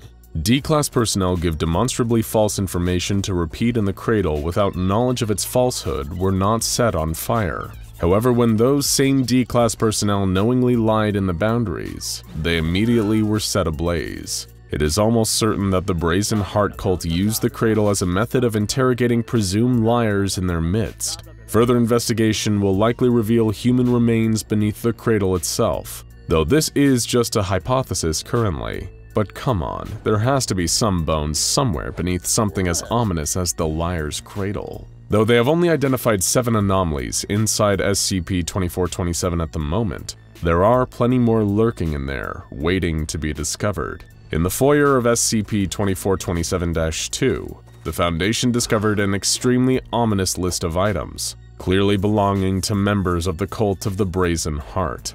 This list included some familiar items, such as Pilgrim provisions, also known as the canned beans and soup found in SCP-2427-2, a Level 3 Purity Proctor, a purge engine, disguised as a fire hydrant, and the Liar's Cradle. However, it also contained many things that have not yet been discovered, such as 1 slaughtering perseverance, 27 pyre children, 3 ascended cultivars, 7 supreme angelics, 9 dragons, and the Brazen Heart itself. Dr. Gordon McElroy, Site Director of Area 2427, put out a memo to all Level 4 and higher staff assigned to the area after the discovery of this list. Understandably, he was most concerned about the supreme angelics and the dragons, particularly the latter. The cult, as most cults are, is fond of deliberately obscure language, but you don't want to rule out the possibility they've got a fire-breathing lizard or 2 stashed away. In the meantime, as the Foundation is working to better understand the contents of SCP-2427, the area has been sealed off to the public. A 500-meter perimeter has been established around its entrance, and a fake private country club has been set up as a front. It's only a matter of time before the rest of the anomalies on the list are discovered, and this thing full of stuff gets even fuller of even more stuff. Let's just hope none of it ever gets out, because if there are more of these addicts out there, who knows what else the Brazen Heart is hiding? Their little cult may not be as extinct as we thought. Somehow, most likely through some nefarious means, a fateful postcard has been sent to one of the residents of the murky, mysterious Araniram Island. Living on this particular island was already a strange and scary enough existence, given the horrors the inhabitants of Anarirum share their home with. But perhaps the only thing just as horrible as life on that island was being sent a postcard. Sure, that doesn't sound all that horrible. Postcards are usually used to show a corner of the world far away and extend well wishes from friends or relatives on vacations. But ordinarily, postcards don't depict a photo of SCP-096 with the words, "Wish he was there," scrawled on the other side. From its containment cell at the SCP Foundation, the Shy Guy instantly sensed that somebody, somewhere, had seen a picture of its face. Breaking down into an enraged fit of homicidal insecurity, SCP-096 immediately broke from its containment chamber and made a cross-country beeline, heading straight for Aranirum at anomalously accelerated speeds. Little did the creature or the Foundation know that the Shy Guy was being led straight into a trap, and the poor island resident who had received the chilling postcard, well, they were unlucky enough to be the bait. While the SCP Foundation started frantically trying to track down where it had gone, the Shy Guy had already made its way to a wooden cabin belonging to the unfortunate postcard recipient. Emerging from the now emptied home once the owner was no more, SCP-096 would have returned to his cell just as quickly as he left. That is, if he wasn't the only monstrous creature on the island. A loud and sudden noise caught the creature's attention, the sound of an old steam train whistle. It rang out once more, from somewhere off in the distance, but there was so much thick fog hanging in the air around Aranirum that it was almost impossible to see anything, especially with how dark it was. The second time the whistle sounded, it was closer, but there was another sound too, and not the loud chugging of a steam engine that you would expect. It was an erratic, heavy thudding, the noise of lots of somethings drumming against the ground, causing the earth itself to shudder. Legs. They were the steps of multiple huge legs, crawling across the surface of the island, heading straight towards SCP-096. A third piercing whistle rang out, even closer still. This time, the orange glow of a light could be seen, dulled by the surrounding fog, but getting brighter and clearer as it came closer.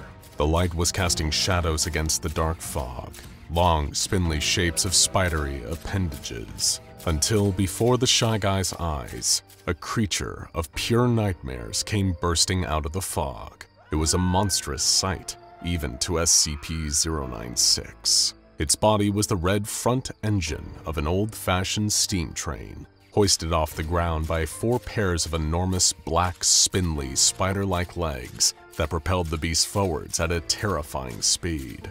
Able to move without the limitations of needing to follow a railroad track, the monster was barreling towards SCP-096 with a twisted smile on its grotesque face. At the front of the locomotive was its circular face, with its unnaturally white eyes and a mouth that sported rows of razor-sharp teeth, all covered in blood.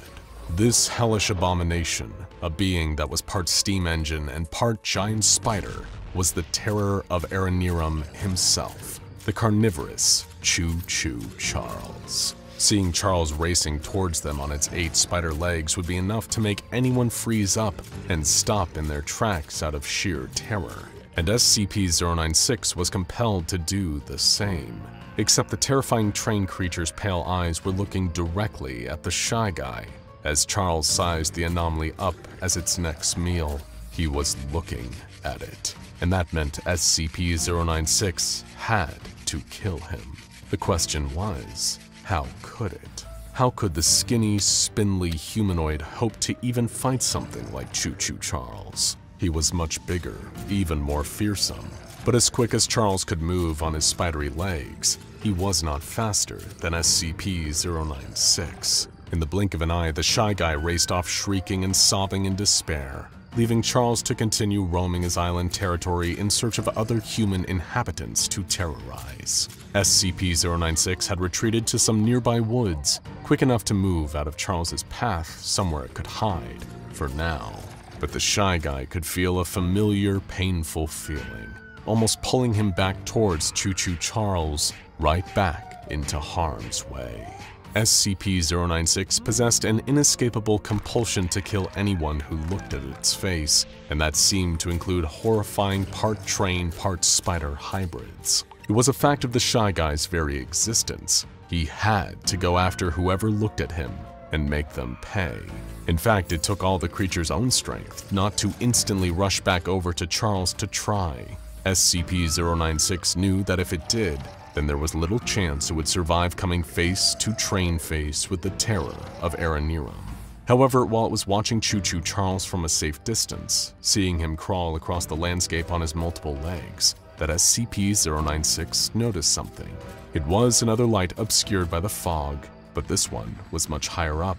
One could almost mistake it for the moon, if it wasn't getting closer, all the while accompanied by the sound of whirring rotors. While the Shy Guy had been evading CHOO Charles, the SCP Foundation had been tirelessly trying to track down its location, and now they'd found their runaway anomaly here on Aranirum Island. As the chopper carrying the mobile task force drew nearer, the tyrannical train turned and took notice. To SCP-096, the Foundation's arrival could have meant a way home and away from the spidery steam engine.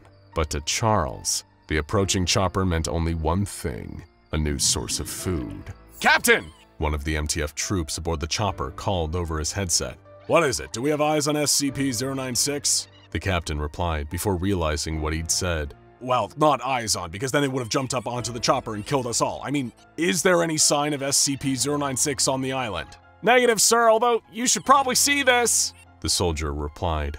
Begrudgingly, the captain unbuckled himself from his seat and snatched the Foundation operative's binoculars, using them to look down at Aranirum below. It didn't take him long to spot the massive, multi-legged monstrosity that was CHOO Charles, who had fallen still, waiting for the chopper to descend low enough for him to reach. Good gravy, what on earth is that thing? The captain exclaimed, before taking another look through the binoculars. Is that? Wait, what is an instance of SCP-2086 doing out here? SCP-2086 was an infamous anomalous species the Foundation had encountered before. Much like Charles, they were arthropod-like creatures with multiple long legs that protruded from a body resembling a man-made mode of transport. However, SCP-2086s usually took on the appearance of buses while in vehicle form.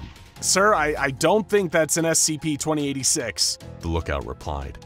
To me, it looks more like an instance of SCP-3023. Impossible, all the way out here? The captain retorted. We're nowhere near the region where the anomaly occurs. It could have scurried its way from Germany and taken nest here, sir, the trooper responded. Yet another anomaly that CHOO Charles bore a striking resemblance to. SCP-3023 was a rare phenomenon that was known to occur at random, but was limited to a specific area of central Germany. The effect of this phenomenon caused ordinary, everyday, inanimate objects of any shape or size to suddenly turn into aggressive spiders, sporting 8 legs that grew from whatever was affected by SCP-3023. Perhaps CHOO Charles was indeed an instance of SCP-3023, or some distant evolutionary offshoot of SCP-2086. It was hard to say for sure. The only thing for sure was that Charles was a man-eating beast, more so than an insidious villain. And being so highly territorial, he considered the entire island of Aranirum to be his natural habitat and his hunting ground. Anything that arrived in his vicinity was prey to the terrifying train, and his ravenous craving for human flesh meant he was ready to attack the descending SCP Foundation chopper. All right, let's go, go, go! The MTF captain called to his troops, signaling them to start rappelling out of the helicopter and down to the island. Keep your scramble goggles on max, we still need to recapture 096, but first priority is taking down this big ugly beast! Wearing goggles specifically designed to distort the Shy Guy from their view, the team began abseiling out of the aircraft. But CHOO Charles was already waiting for them. Rearing back on its 4 back legs, the nightmarish train spider swiped at the descending MTF operatives. What first seemed like an instinctive, uncoordinated assault quickly became precise and relentless strikes as Charles sliced through some of the cables the MTF troops were using to rappel down. Their lifeline cut, the unlucky Foundation operatives plummeted from mid-air, right down towards where the terror of Aranirum was waiting for them to fall. A few of the MTFs made it to the ground alive, and immediately began retaliating against CHOO Charles. The gunfire from their weapons flickered all around the carnivorous creature, but their bullets could barely chip the red paintwork on his steam-trained body. Dashing towards his helpless human prey on his many legs, Charles began to feast. Then suddenly, something started pulling at one of his huge spider legs, pulling Charles back moments before he had a chance to claim his latest victim, the captain of the Foundation's MTF. It was SCP-096, having zipped out of hiding and shrieking wildly as it used all of its strength to wrench one of CHOO Charles's multiple limbs. Angered that it couldn't reach the MTF captain, the part spider, part train hybrid stomped the leg that was being pulled in a successful attempt to free itself from the Shy Guy's grip. But in the same instant, SCP-096 used its anomalous speed to reappear in front of the already angered locomotive monster.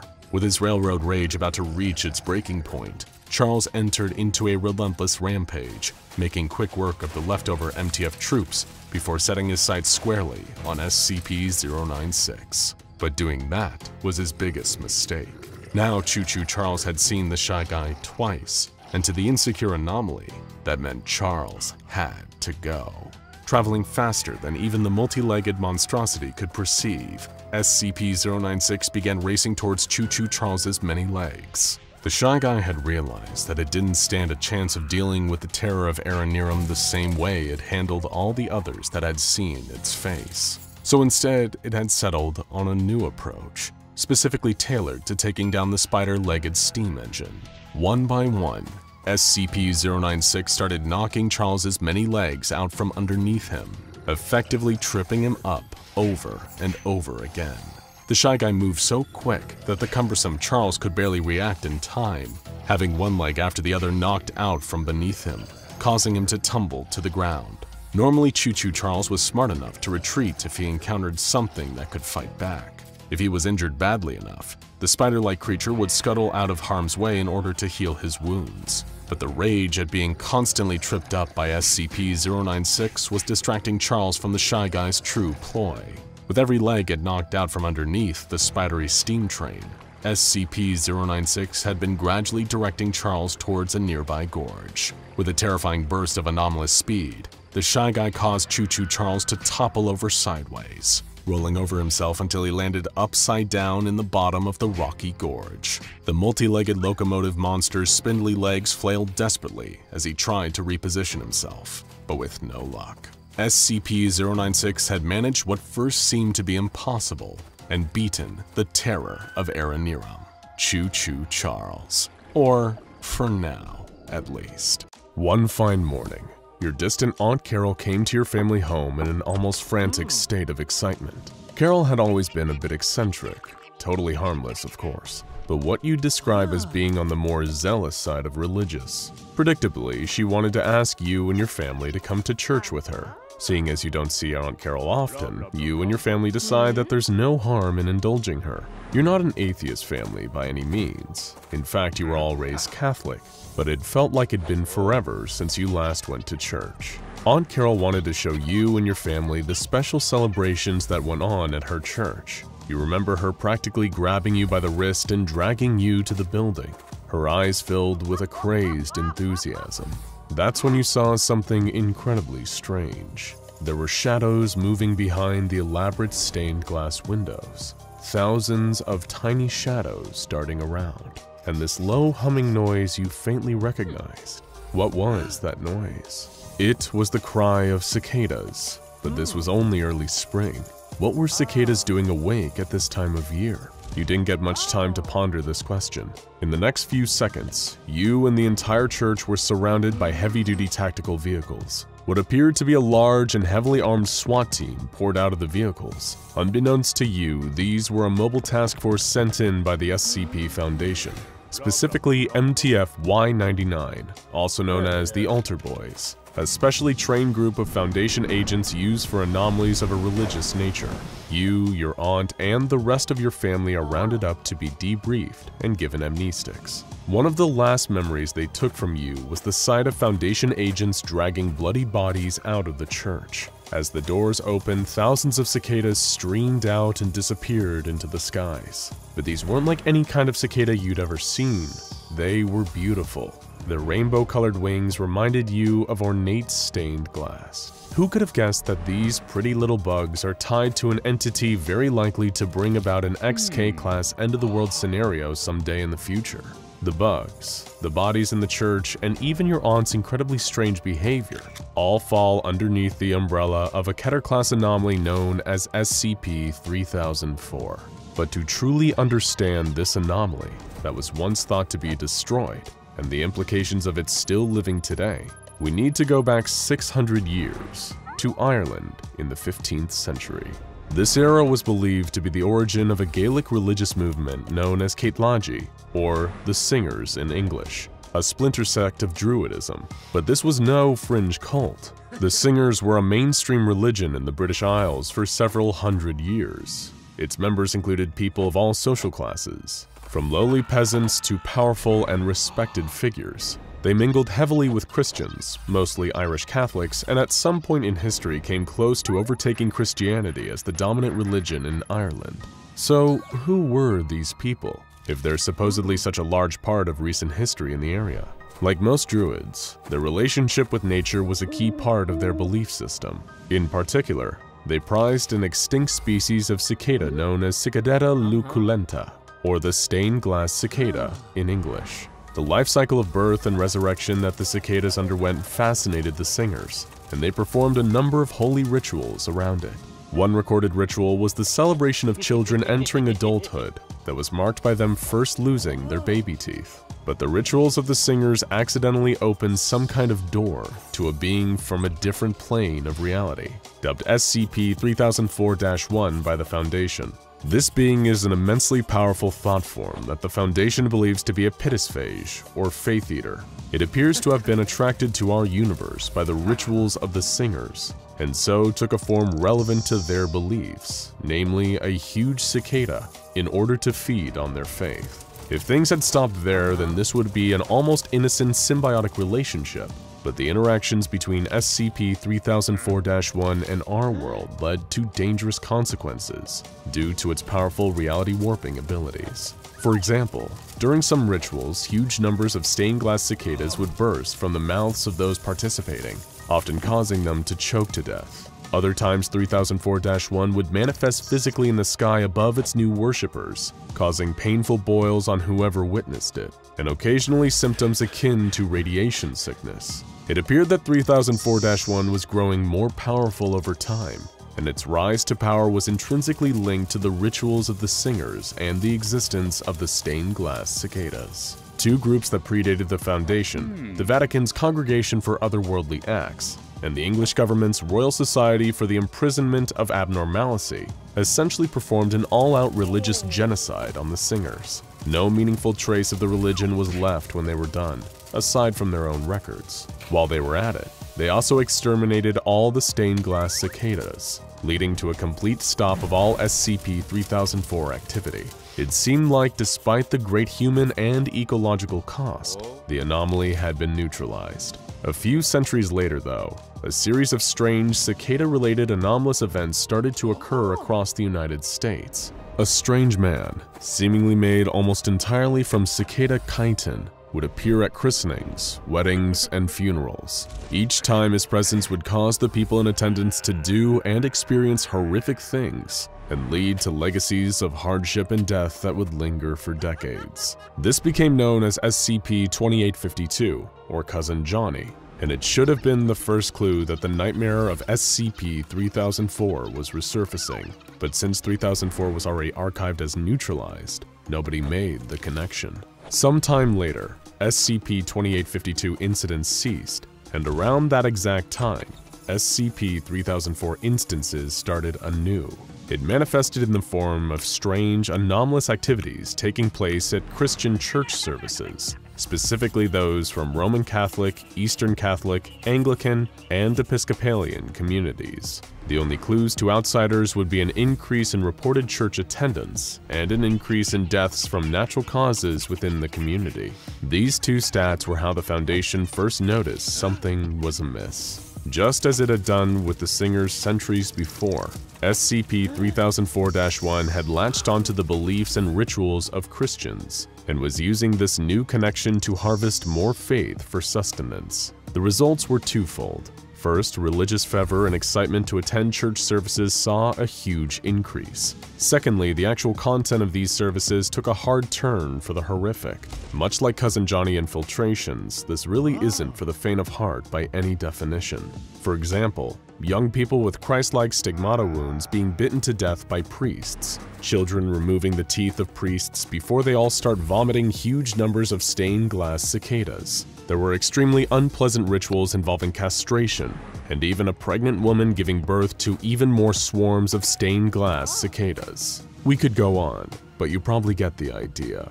Rituals inspired by SCP-3004-1 are horrific, and all seem to involve the same extinct breed of stained glass cicadas worshipped by the singers before their annihilation. But how can these insects, which have been dubbed SCP-3004-2, be here in the present if the Foundation Forerunners made them extinct so many centuries ago?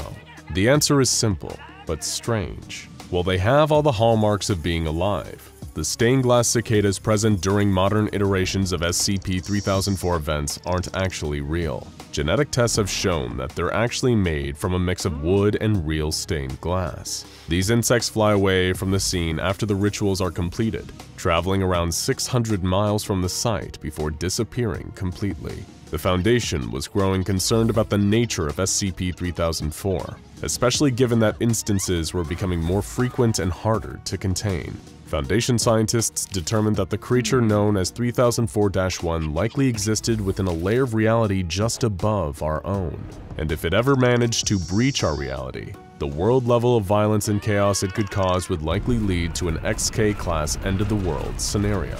Drastic actions would once again be needed to prevent this, so they devised an emergency containment procedure that would only be used as a last resort. The procedure, known as Protocol Damantio ad Bestias, would use a mixture of mass amnestic treatment and thaumial objects to completely erase Christianity from not only the modern world, but all of history, in hopes of cutting off SCP-3004-1's food supply to kill the entity, or at least prevent it from entering our world.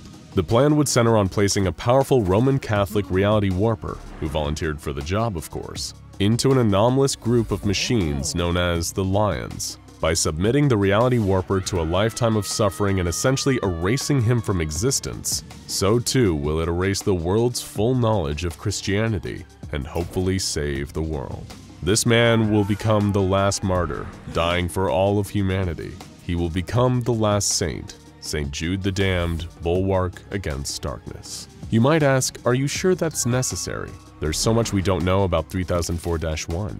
Do we know for a fact that it's dangerous? Enter Agent Timothy Lutterman, a member of Mobile Task Force Sigma-25, also known as Ghostbusters. Lutterman was part of a Foundation project known as Site C Lux, using an astral projection technology that would free his consciousness from his body and allow it to travel freely between metaphysical planes. In plain English, they could use Lutterman's floating mind as a kind of spy and insert it into 3004-1's dimension. They achieved this by capturing one of 3004-1's false stained glass cicadas and releasing it again, allowing Lutterman's mind to follow it home to its master. However, what we thought would be a simple intel gathering mission turned into a complete nightmare. Lutterman found that 3004-1's dimension was entirely void, aside from the entity itself and the millions of buzzing stained glass cicadas. The entity was so huge and so complex that it physically hurt to look at.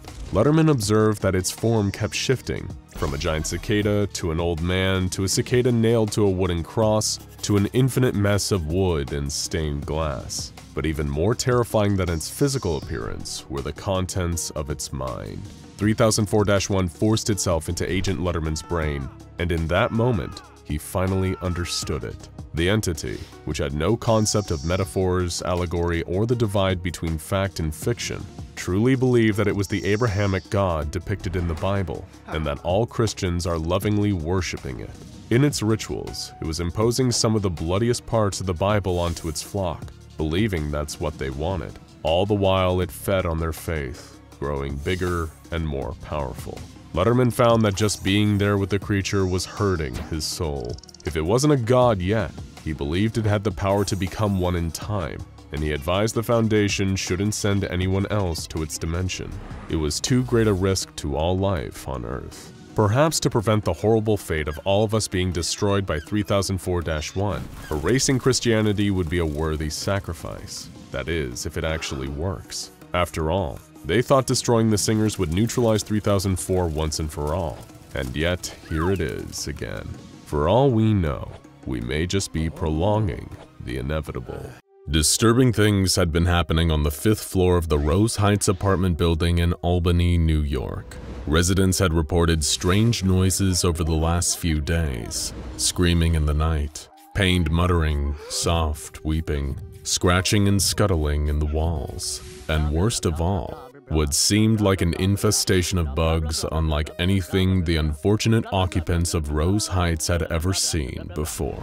They weren't abnormal in size or shape. They looked an awful lot like the common earwig, around 2.5 centimeters long with large curved pinchers on the back. But the color wasn't right. Unlike the usual dark brown, these earwigs were a silvery, almost translucent gray. When people spotted them crawling across their walls or hiding in the carpet, they seemed to shimmer in the light. Eventually, the building's landlady, Donna Tompkins, was called in to do something about the infestation. She spoke to each of the residents about their experience. They reported the strange noises, the mysterious bugs, and even a funny smell they'd sometimes catch in the hall. A smell like someone had thrown up. And every single person that Donna spoke to couldn't help but remark that the smell was particularly strong outside the apartment of a certain resident, Bill Parham. Stranger still was the fact that Bill hadn't been seen in days. Donna knocked on his door, but received no answer. She called him on his cell phone and could hear the phone ringing inside the apartment, but it just went to voicemail. When she checked the security footage of the lobby, she saw that Bill hadn't left the building in the last few days either. Donna called the police, worried that Bill might be sick or even dead inside his apartment. It was strange, given that he was only in his 30s and didn't seem to have any health conditions. But stranger things had happened. Much stranger things were about to happen too. 2 police officers arrived not long after. They called through the door one more time, and when they got no response, Donna gave them the key to head inside. The apartment was a wreck. All the furniture was covered in dust. Filthy dishes were piled high in the sink and on the draining board. The smell of rot was thick in the air. There were empty boxes of painkillers, all the pills popped from their silvery foil laying on the ground. But worst of all were the bugs. The apartment was crawling with them, and they were on every surface. Those silvery gray earwigs. Neither of the officers liked bugs, and it seemed like the deeper they got into the apartment, the more bugs there were. Some even seemed to be crawling towards them, pointing their pinchers at them as though they were defending their territory. This looked to be a textbook case of what happens when a resident keels over and dies. But there was just one problem. Where was the body? Bill Parham had seemingly dropped off the face of the earth, and now a colony of mysterious bugs had started squatting in his apartment in his absence. Then came that smell again, that truly awful smell, like bile and blood. It was even stronger now, and it seemed like it was coming from a nearby closet. The 2 officers, acting on pure instinct, drew their weapons and approached the closet with caution. Even if they weren't consciously aware of it, they knew they were going to find something awful inside. Something evil. Something dangerous. When they threw open the closet door, they couldn't help but scream. They'd found the nest. It was a huge round hive, like the biggest beehive you've ever seen, melded into the lower corner of the closet. The unnatural earwigs were crawling into, out of, and around it. Thousands of them. Tens of thousands of them. And the second they registered the presence of the 2 officers, intruders into their nest, they began to swarm. In sheer panic, both raised their guns and opened fire into the closet, but it didn't do them any good. Their bullets just pierced and splintered the hive, causing even more enraged insects to spill out and begin crawling over the 2 cops. They fled from the apartment, screaming in pain from the gnashing pincers of the insects crawling all over their skin. They never did find the corpse of Bill Parham. But that's because Bill Parham wasn't dead, at least not until mere moments ago, when the bullets from the cops' gun had torn through his bones and perforated his organs. He died not long after, and if he could still speak close to the end, he would have thanked them both for the mercy, because the monstrosity that they'd just encountered in the closet wasn't just a nest of mysterious insects in Bill Parham's apartment. It was Bill himself. This is the fate worse than death in store for anyone supremely unlucky enough to fall victim to SCP-439, better known by the nickname for their unique nests, the Bone Hive. And while these nasty little critters may be small, they're filled with enough pure nightmare fuel to send you running into 682's containment chamber for a little comfort. Let's go through this whole nightmarish process and tell you exactly what happened to poor Bill Parham. First discovered by the SCP Foundation in mainland China, SCP-439 specimens largely get by on the fact that they're not much to look at. Unless you're an entomologist, when you see a strange insect, you probably just accept the fact that it's a perfectly normal breed you've just never encountered before. Nobody is hammering down the doors of their local news station to alert the press about the gray earwig they saw crawling out of a crack in their bathroom wall. But if Bill Parham had done just that, it would have saved his life. The Foundation would have immediately flagged the incident as an SCP-439 infestation and dispatched a mobile task force to deal with it. Instead, when Bill saw the earwig for the first time, he was getting ready for work and didn't have the time to stop and deal with it. He made a mental note to buy some bug killer on the way home, but quickly forgot. The insect didn't forget him though. In fact, it thought he would be a perfect candidate for the SCP-439 process. The Foundation has tested extensively with the one SCP-439 sample they'd been able to successfully catch and contain. In all tests, they found that 439 specimens rejected hosts from any species other than humans. They're an extraordinarily specific parasite. It's also only one particular type of SCP-439 specimen that you actually need to worry about: the queens. Despite their superficial similarities, SCP-439 behave nothing like non-anomalous earwigs. Normal earwigs are not social creatures. They're solitary scavengers and they don't keep nests as permanent habitats. The same can definitely not be said for SCP-439. They have complex social structures, much like that of bees, ants, and termites, with queens, scouts, workers, and warriors. If you happen to encounter a worker or a warrior, you may get a painful pinch from their pinchers if you get too close. But if you end up on the wrong side of one of the queens, then you have a much worse fate in store for you. And it just so happened that the SCP-439 specimen that appeared in Bill Parham's bathroom that morning was visiting royalty. This 439 queen had selected her target, and now it was time to move to the next part of the process: initial infiltration. When Bill returned home from work, he was delighted to find that the gray earwig was nowhere to be seen, but that didn't mean it was gone. It was still there lurking. It just didn't want to be seen. After all, the real fun would happen after Bill went to bed. Once SCP-439 detects that its potential host has fallen into a deep sleep, it will crawl onto the person's body and into their mouth, which is exactly what it did to Bill. It feels like little more than a tickle in your throat, and you will have no idea that the tiny creature crawling down your windpipe and into the soft, warm tissue of your lungs spells your doom. Very few people wake up during this process, but even if they did, there's virtually nothing they could do. When Bill woke up, he was suffering from mild chest pains and shortness of breath, a symptom not uncommon in a number of respiratory ailments. He had no idea that the SCP-439 queen was already inside him.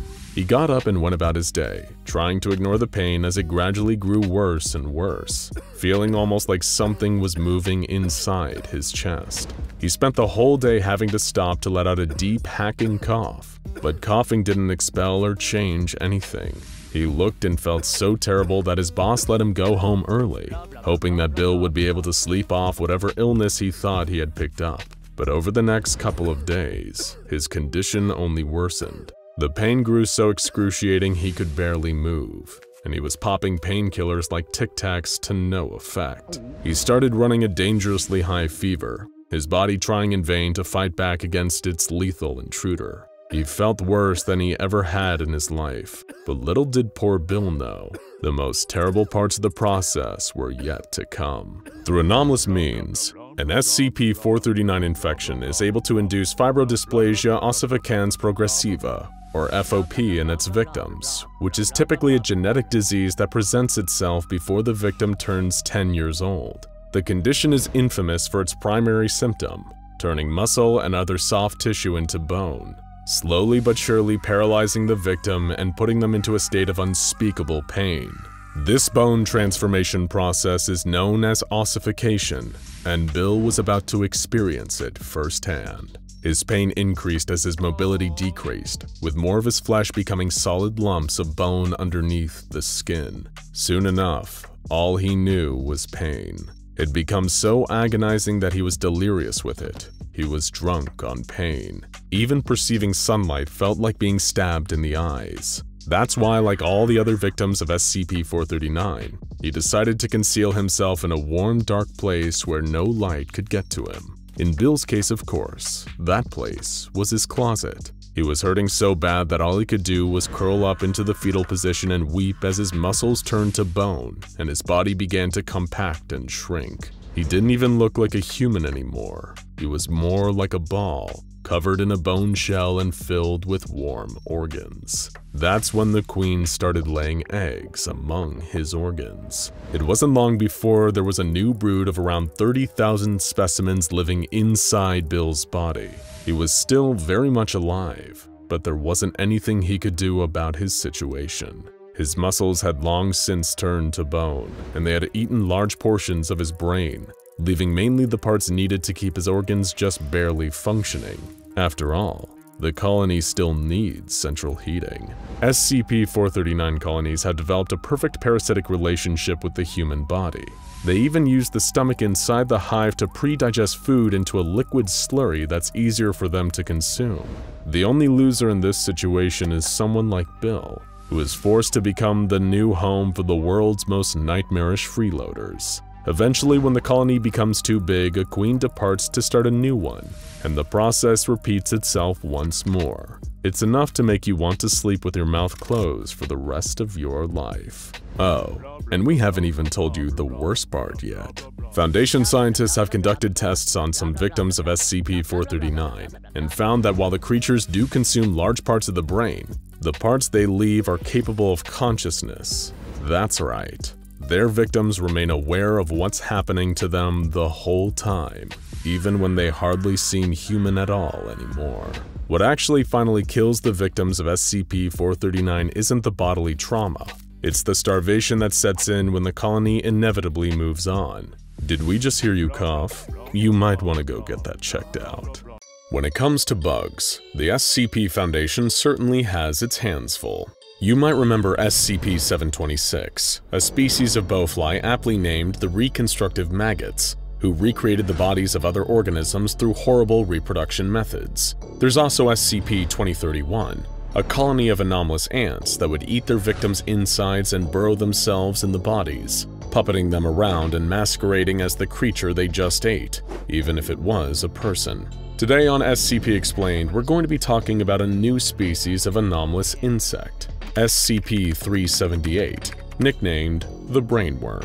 Well, it's an anomaly only new to us. For the Foundation, SCP-378's discovery and containment dates back to the days of the American Secure Containment Initiative. The American Secure Containment Initiative could be considered a predecessor to the SCP Foundation, active for the majority of the first half of the 20th century. While most of the stories go that the ASCI, alongside several other paranormal investigation organizations, eventually came together and formed the SCP Foundation in the early 50s, the reality is a lot murkier. As we all know, it's very hard to completely kill off an organization in the anomalous world. The secrecy and decentralization practically ensures that there's always going to be some stragglers left. And in the ASCI's case, that certainly seems to be the case. SCP-378's file indicates that by 1963, the ASCI was still around and kicking, though it was definitely living on borrowed time due to the rising prominence of the SCP Foundation.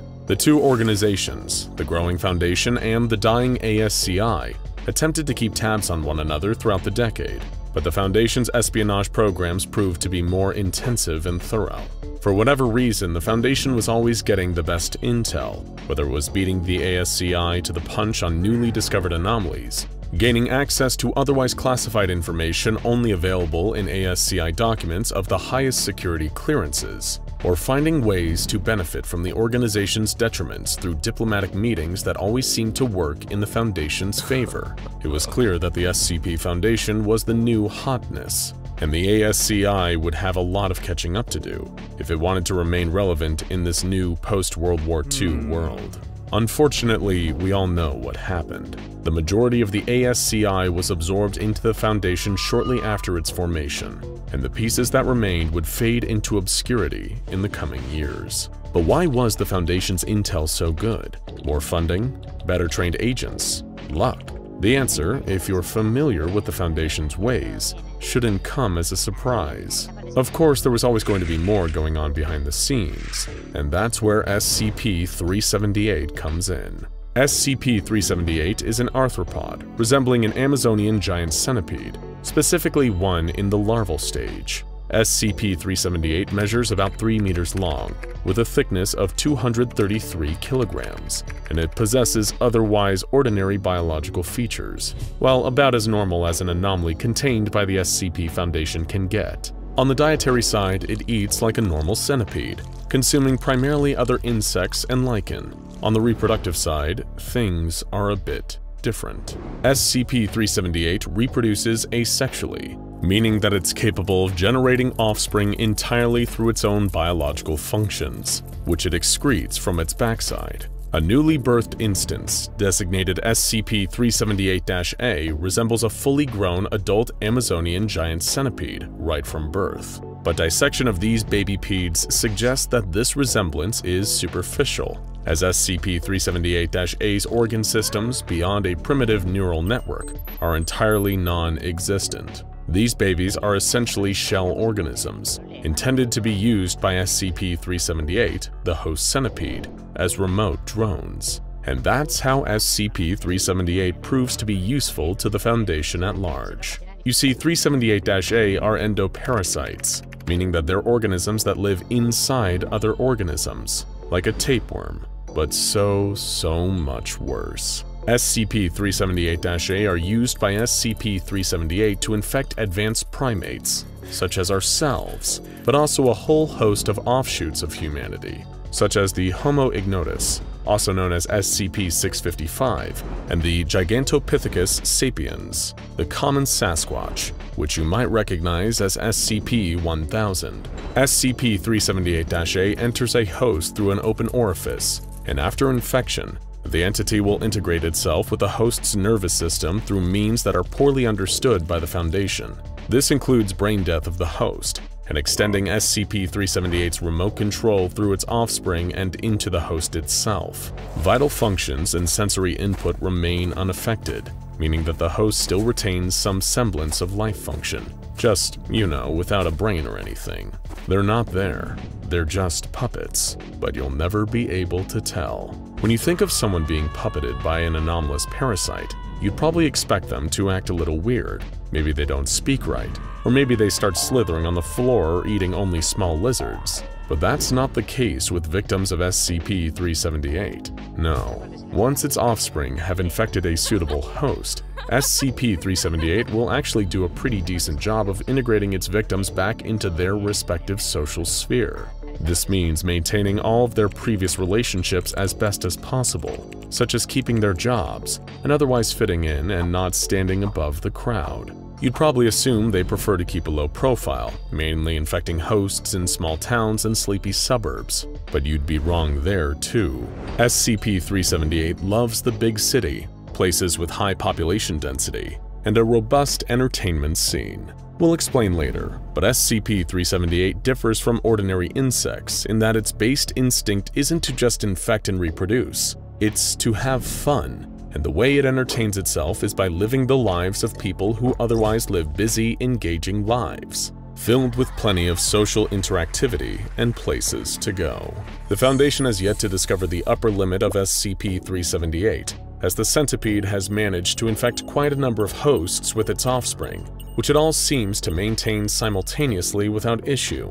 Upon interrogation of a host, SCP-378 confesses to the existence of 26 human hosts, 2 instances of Guatemalan black howler monkeys, and 3 instances of SCP-1000. Considering the complex social hierarchies of monkeys, it's unsurprising that SCP-378 infected a few of them just to try them out, on top of infecting a few Sasquatches in the form of SCP-1000, which SCP-378 conveniently is immune to the inherent anomalous effects of. But there is no question as to which species SCP-378 prefers. In fact, those other things it infected, according to the host, were only acquired during periods of heavy intoxication.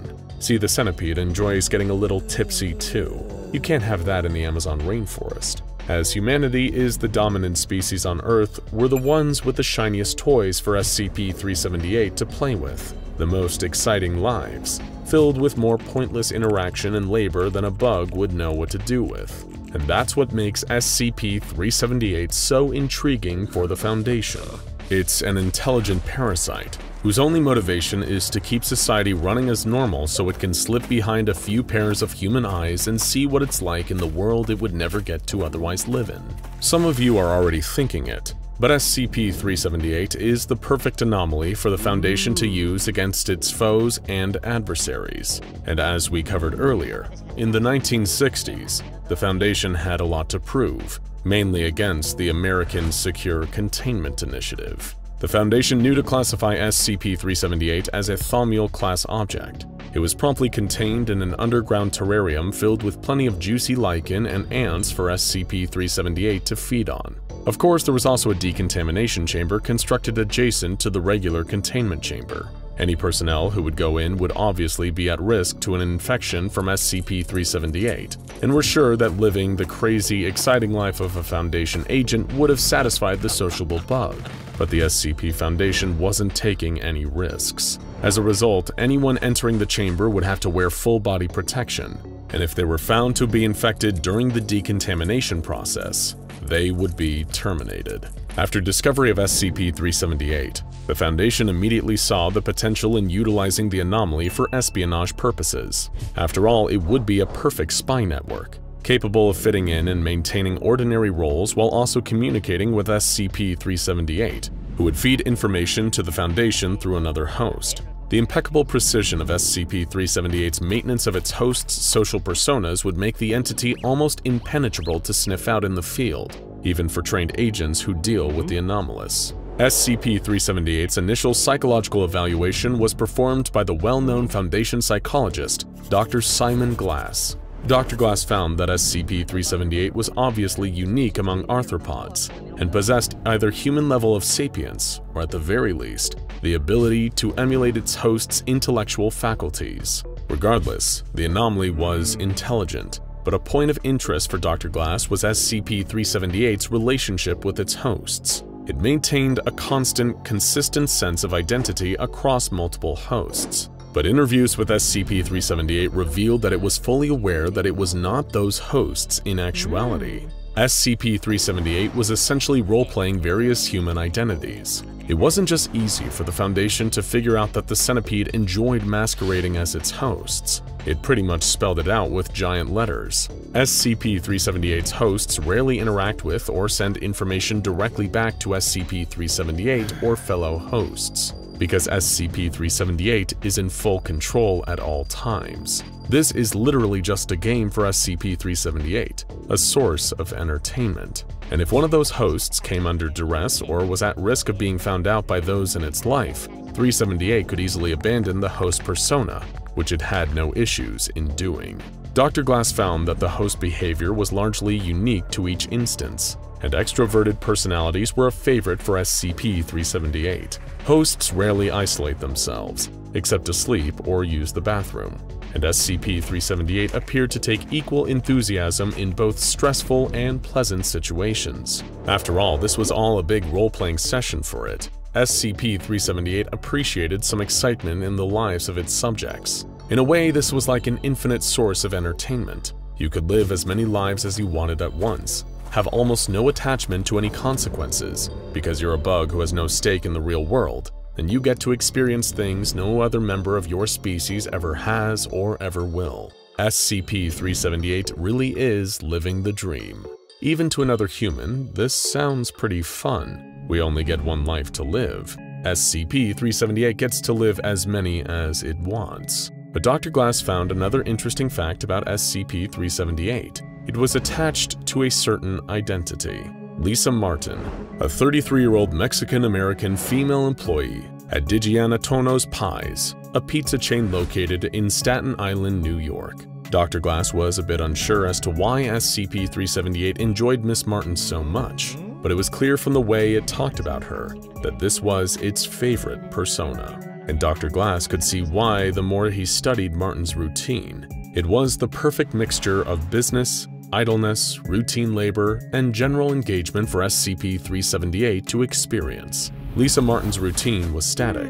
On every day except Saturday, from 8 a.m. to 6 p.m., Lisa Martin would show up to work at Digianatono's Pies. After she finished work, from 6 p.m. to 11 p.m., Martin would engage in maintenance of one of 17 rooftop gardens across New York City. Of these gardens, Glass discovered that 13 are maintained by volunteer organizations, 12 of which Martin was not a part of. On Saturdays from 8 a.m. to 11 p.m., Martin alternated between socializing with a collection of friends and coworkers and playing piano for various high-end bars. On all days from 11 p.m. to 12 a.m., Martin would shower and then prepare for bed. She would sleep from 12 a.m. to 7 a.m., and in the morning she'd get back up and do it all over again. When you see a person's schedule laid out like this, everything seems a bit more routine and less exciting, huh? It's not an exciting life laid out on paper, but SCP-378 loved it for whatever reasons. Attempts to interrupt Lisa Martin's routine were unilaterally met with unusual levels of hostility from the bug and its hosts,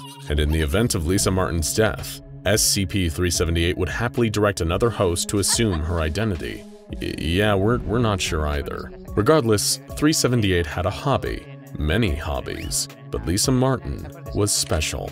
Dr. Glass's evaluation proved to be popular with the upper ranks of the Foundation, who, due to SCP-378's intelligence and awareness of human sentience, could prove to be useful to the overall mission of the Foundation. As we said before, in 1963, the Foundation had to contend with a number of powerful adjacent organizations, the Global Occult Coalition, with their destructive tendencies and the backing of the world governments, GRU Division P, the Soviet Union's anomalous research military unit, the remnants of the American Secure Containment Initiative, who, while not as prominent or as powerful as they used to be, still remained an organization capable of deterring the Foundation. As a result, the Foundation looked into applying SCP-378 through practical means. Dr. Glass's work importance could not be understated, but the prevailing theory was that SCP-378 did not understand the significance of social dynamics in regards to hierarchy and social capital. This could be observed in its strange defense of Lisa Martin. Several of SCP-378's hosts held positions of power,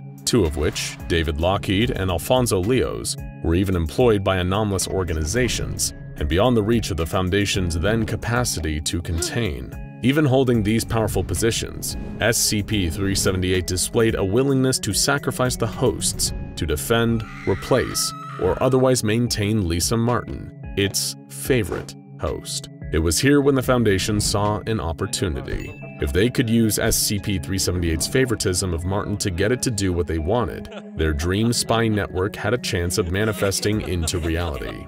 David Lockheed, one of SCP-378's hosts, was a low-level employee of the ASCI, but if the Foundation was able to persuade SCP-378, using Martin's safety as collateral, Lockheed could rise through the ranks of the organization into a position where the Foundation needed a puppet. Second, they realized that Martin herself could prove to be a useful asset. The Foundation was always looking for new ways to conduct reconnaissance, and pizza parlors were an ideal meeting spot and espionage center, if they could be kept from the public eye. Martin's place of employment would soon be converted from your average Staten Island pizza parlor to one of the Foundation's very own spicy crust pizza chains. See what they did there? Spicy crust pizza, SCP. They are so clever. Regardless, the use of SCP-378's anomalous abilities to defend Foundation operatives in the United States seemed like a useful prospect, and the idea was put to a vote by the Overseer Council. It passed, with only minor deterioration, under the name of the Kraken Protocol.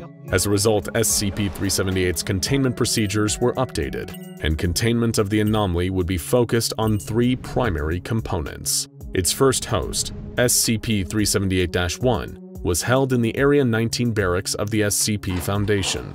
-1 was employed as a maintenance technician with a low security clearance, and in the case of death, a brain-dead or comatose reserve personnel would be elected to replace it. SCP-378-1 served as the Foundation's primary means of communication with SCP-378. After all, they needed a channel to speak directly to the bug in charge, and -1 was their way of doing so.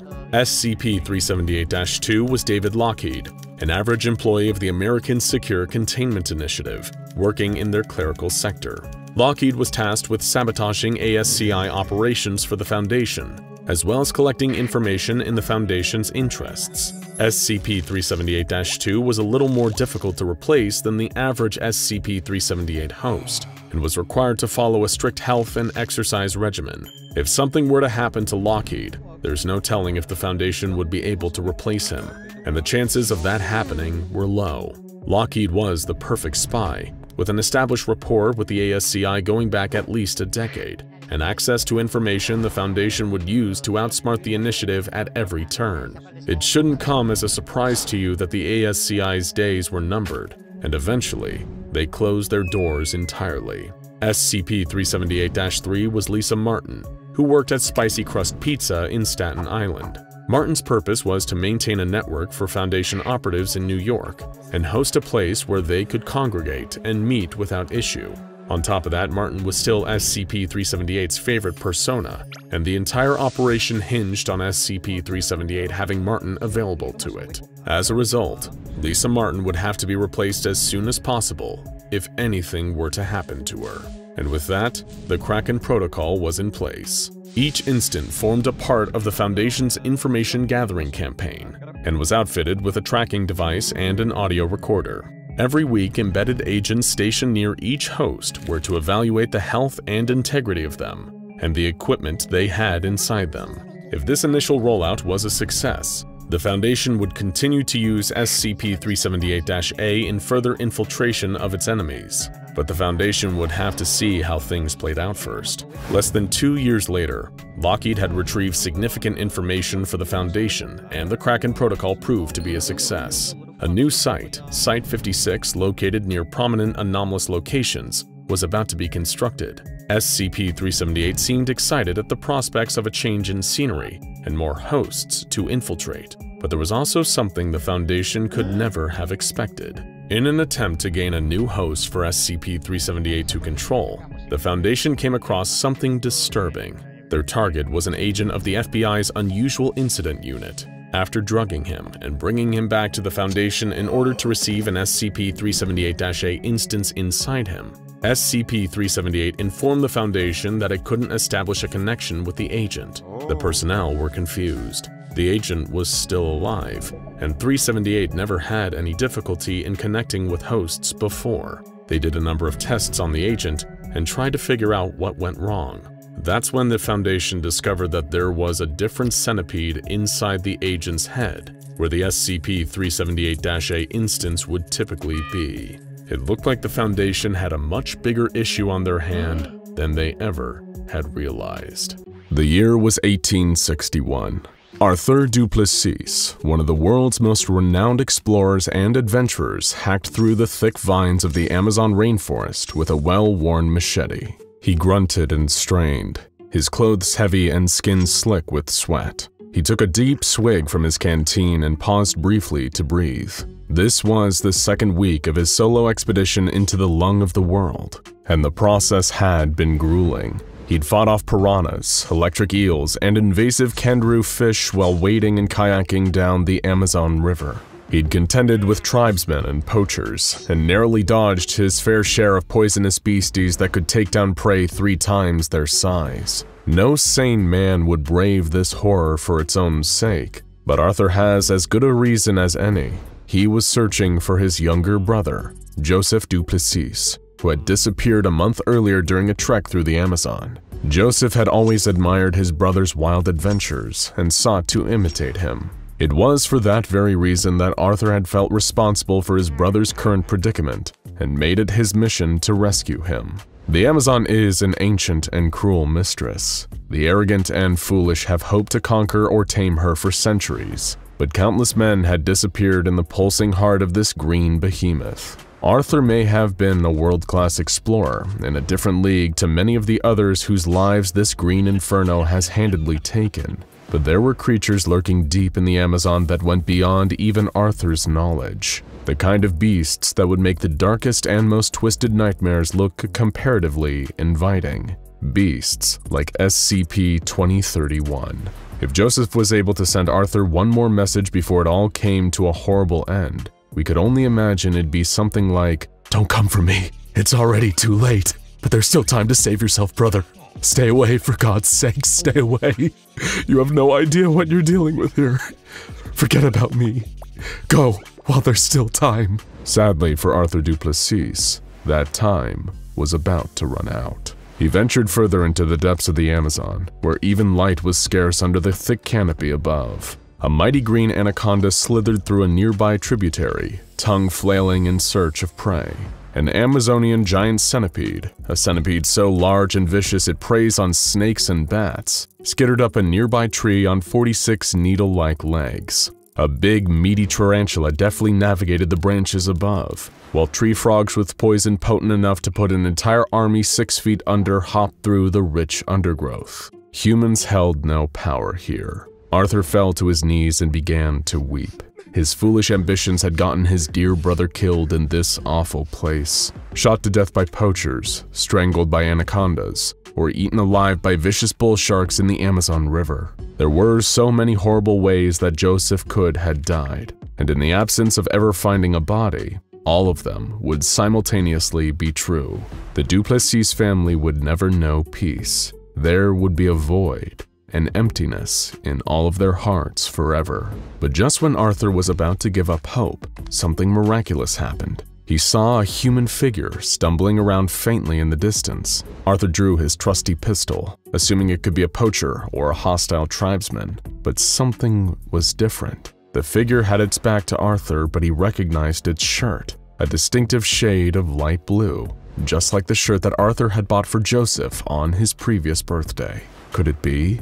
Was it really him? Arthur holstered his weapon and jumped to his feet. He couldn't let this figure get away, even if there was only the tiniest chance it could actually be his brother and not some kind of forest mirage. Arthur ran towards the figure with the last of his energy reserves, panting and wheezing. He called his brother's name again and again, but the figure didn't respond. It just stumbled along, as though drunk. But the closer Arthur got, the more certain he was that this was indeed his brother. The height, the hair, the clothes, the build. It was Joseph Duplessis, but why wasn't he responding? Why wouldn't he turn around? As Arthur finally reached the figure, he ground to a halt. The most profound sense of dread fell over him like a sudden monsoon. Something unnatural, something truly terrible was about to happen, but he didn't know what. And moreover, it was too late to stop now. Feeling anxiety prickling up his legs and back, Arthur reached forward to grab his brother by the shoulder,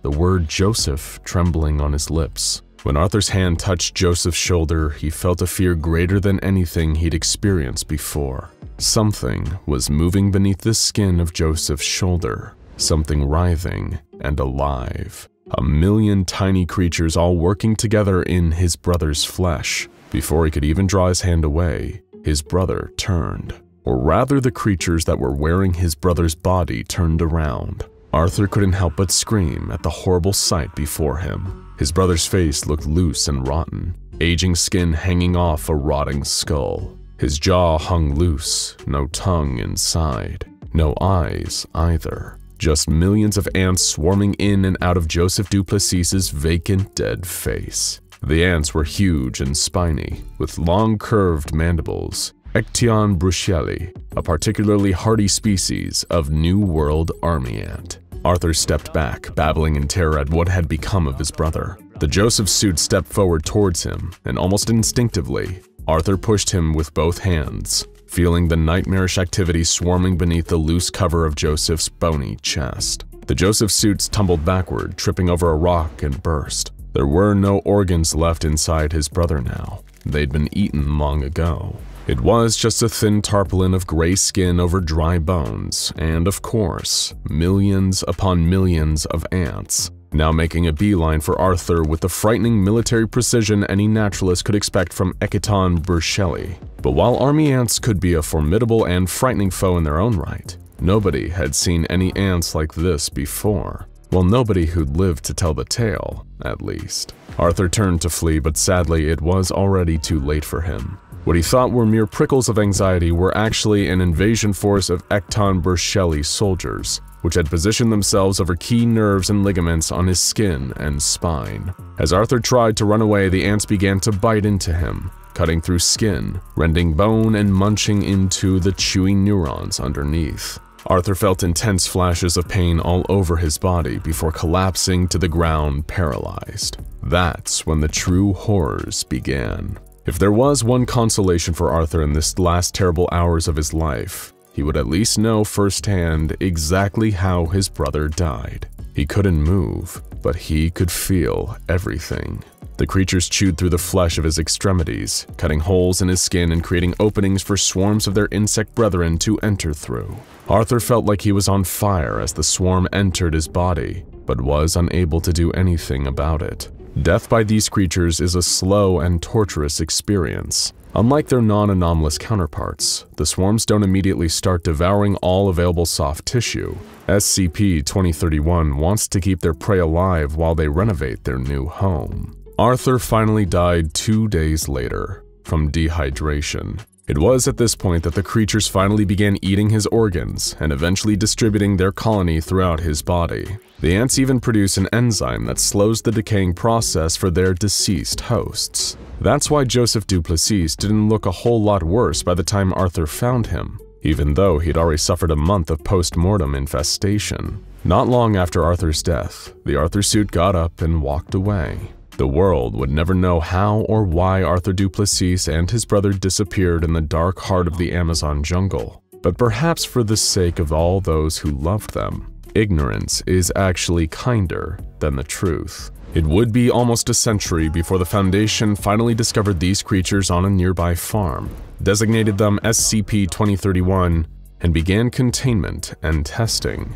They soon became aware of what Arthur, Joseph, and many others had learned the hard way. While they may be relatively ineffectual individually, together these insects were a real force to be reckoned with. Very few non-anomalous animals had any chance of escaping them once they'd set their sights on a target and began assuming their attack positions. In one observed instance, SCP-2031 soldiers were able to take down a 1,000-kilogram Angus bull in 5 minutes, most of which was just spent getting their soldiers into their proper positions over the spine and leg ligaments. The Foundation just got extremely lucky that these vicious insect predators happened to be isolated to some pretty specific areas in South America, thanks to the climate requirements of their habitats. In fact, pretty much all of the specimens the Foundation found were all in one place. The creatures had developed a particularly frightening form of ant farm known as SCP-2031-A, an isolated containment zone on a stretch of farmland where the ants could find hosts in the form of live people and animals,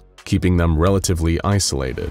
27 separate SCP-2031 colonies were first found on this farm, inhabiting and operating 27 different corpses. These include 15 cows, 5 different horses, 3 domestic pigs, 1 dog, and most fascinating of all, 3 human specimens, an adult male, an adult female, and a child of unspecified gender. What's even more fascinating than the efficacy of these ants in attacking all different kinds of prey is their deftness at mimicking the behavior of their hosts. This isn't a reconstructive maggot situation. See our video on that nightmare for further information.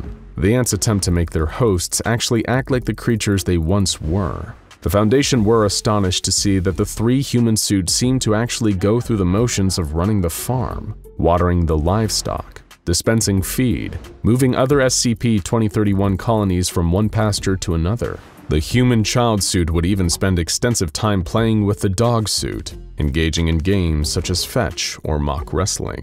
How the SCP-2031 colonies are able to do this is unknown. Working theories include rigorous observation of their targets before colonization, and the colony hive mind somehow picking up residual thoughts or muscle memory from their victims. Non-anomalous ants introduced to the SCP-2031 colonies also begin exhibiting anomalous traits, so the effects may somehow be contagious. One of the most fascinating moments of all came when the structural integrity of the dog suit finally gave out, leading to its colony exiting the body and returning to more nomadic behavior typical of army ants in search of a new host. The strange part was that the human suits actually seemed to grieve for the deceased dog suit, with the child suit becoming somewhat distressed that their playmate was suddenly gone. The two human suits even took the carcass of the dog suit and buried it in another pasture. It was unlike anything the Foundation had observed with SCP-2031 before. At what point did mimicry become sincere behavior?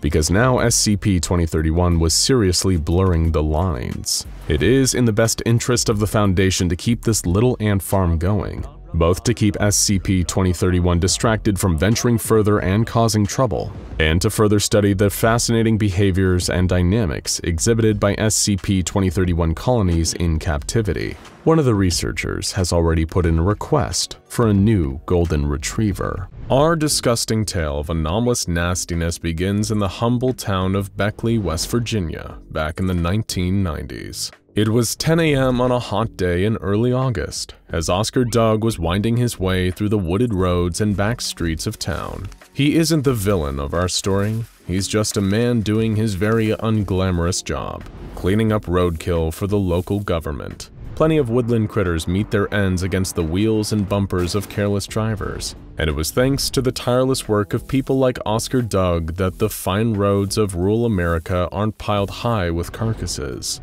Of course, Oscar was used to seeing some unpleasant things on the job, but nothing like this. When he began pulling over to the side of the lonely street to pick up a dead deer, he was shocked to see a sudden flash of stark white illuminated by his headlights. It was a naked human woman crouched over the deer carcass. She was sucking at the exposed red flesh on the deer's flank, as though feeding off of it. Flies circled around her in the hot summer air. The smell emerging from the deer carcass was unspeakable, but the woman didn't even seem to care. She just fed away with a crazed look in her eye. And even more disturbing was the fact that he recognized her. It was Mrs. Faber, a local eccentric who lived with her husband on a farm just outside of town.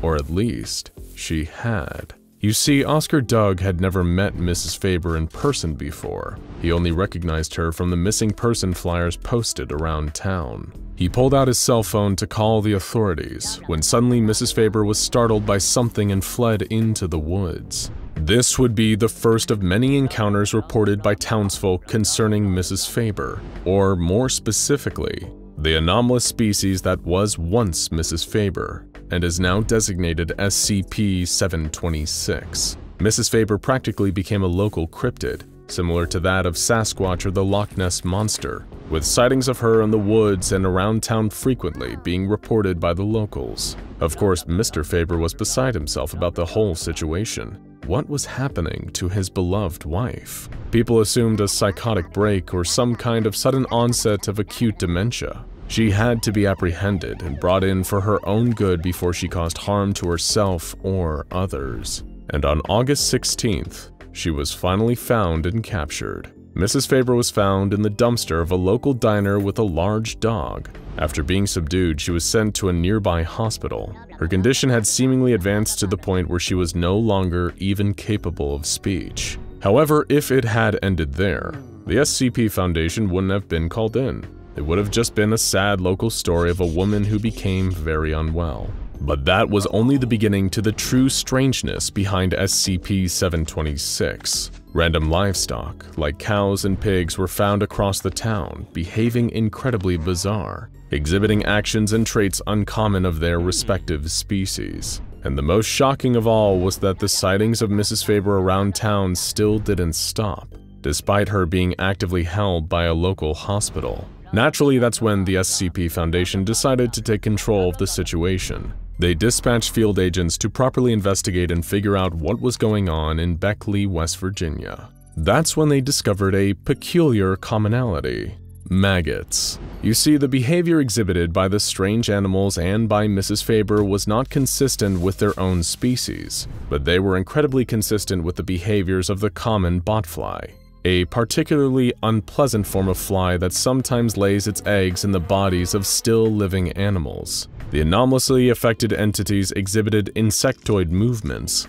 an affinity for rotting meat, and even strange shifting of the back muscles, suggesting the gesture of flapping wings that weren't there. But what was going on here? Was this mind control, or something more insidious? As it turned out, the key to unlocking this mystery was in the dumpster that Mrs. Faber was found in. An entire pig was found inside the dumpster, exhibiting the same strange behaviors as the other anomalous animals. But not long before it was transformed into a pig, it was simply a half-eaten hot dog thrown to waste in the garbage. This miraculous transformation came courtesy of SCP-1006, now also known as the Reconstructive Maggots. Much like regular maggots, these creatures are attracted to decaying flesh and will multiply and consume dead bodies or rotten food rapidly. However, the truly strange thing is what happens afterward. The maggots will expel purified waste matter, which then reconstitutes back into a kind of living, exact clone of the entity it once was.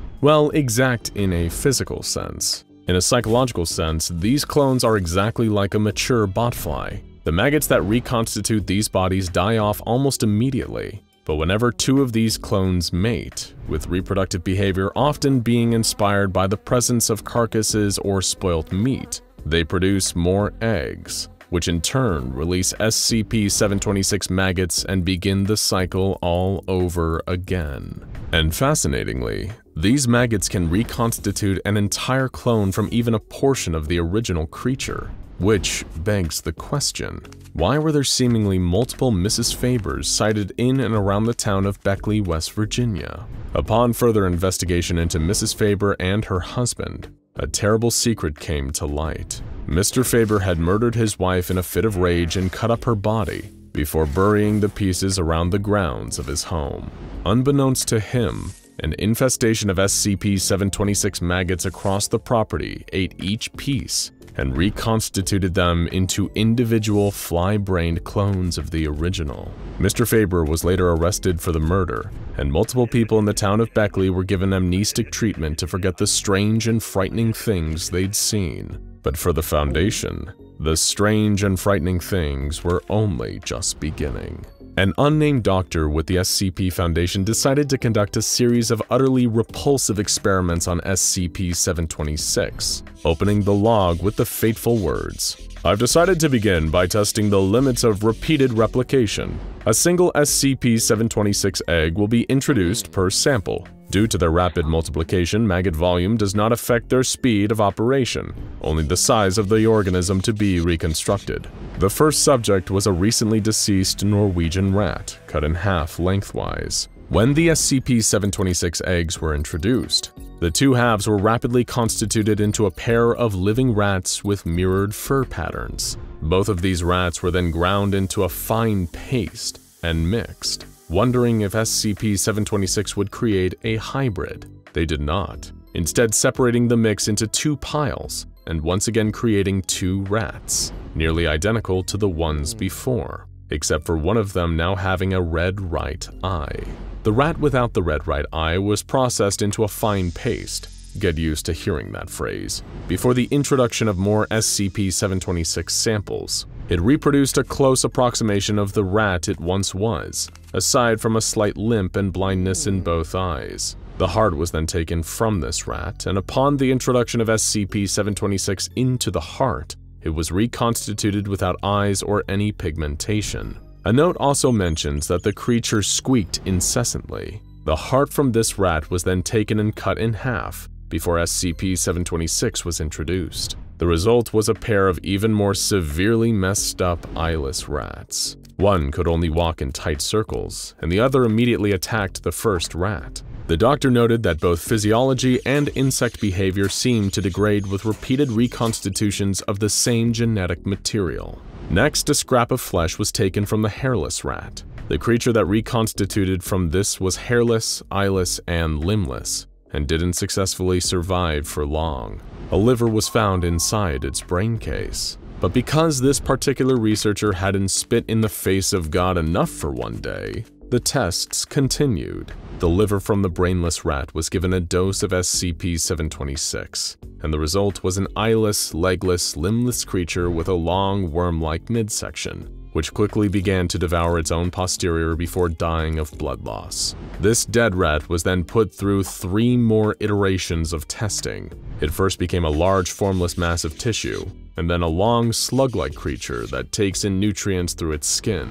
After this, no more changes were recorded, as it had presumably reached its peak performance. The scientists decided to keep this creature for long-term observation, naming it Brundle, after the scientists in David Cronenberg's remake of The Fly.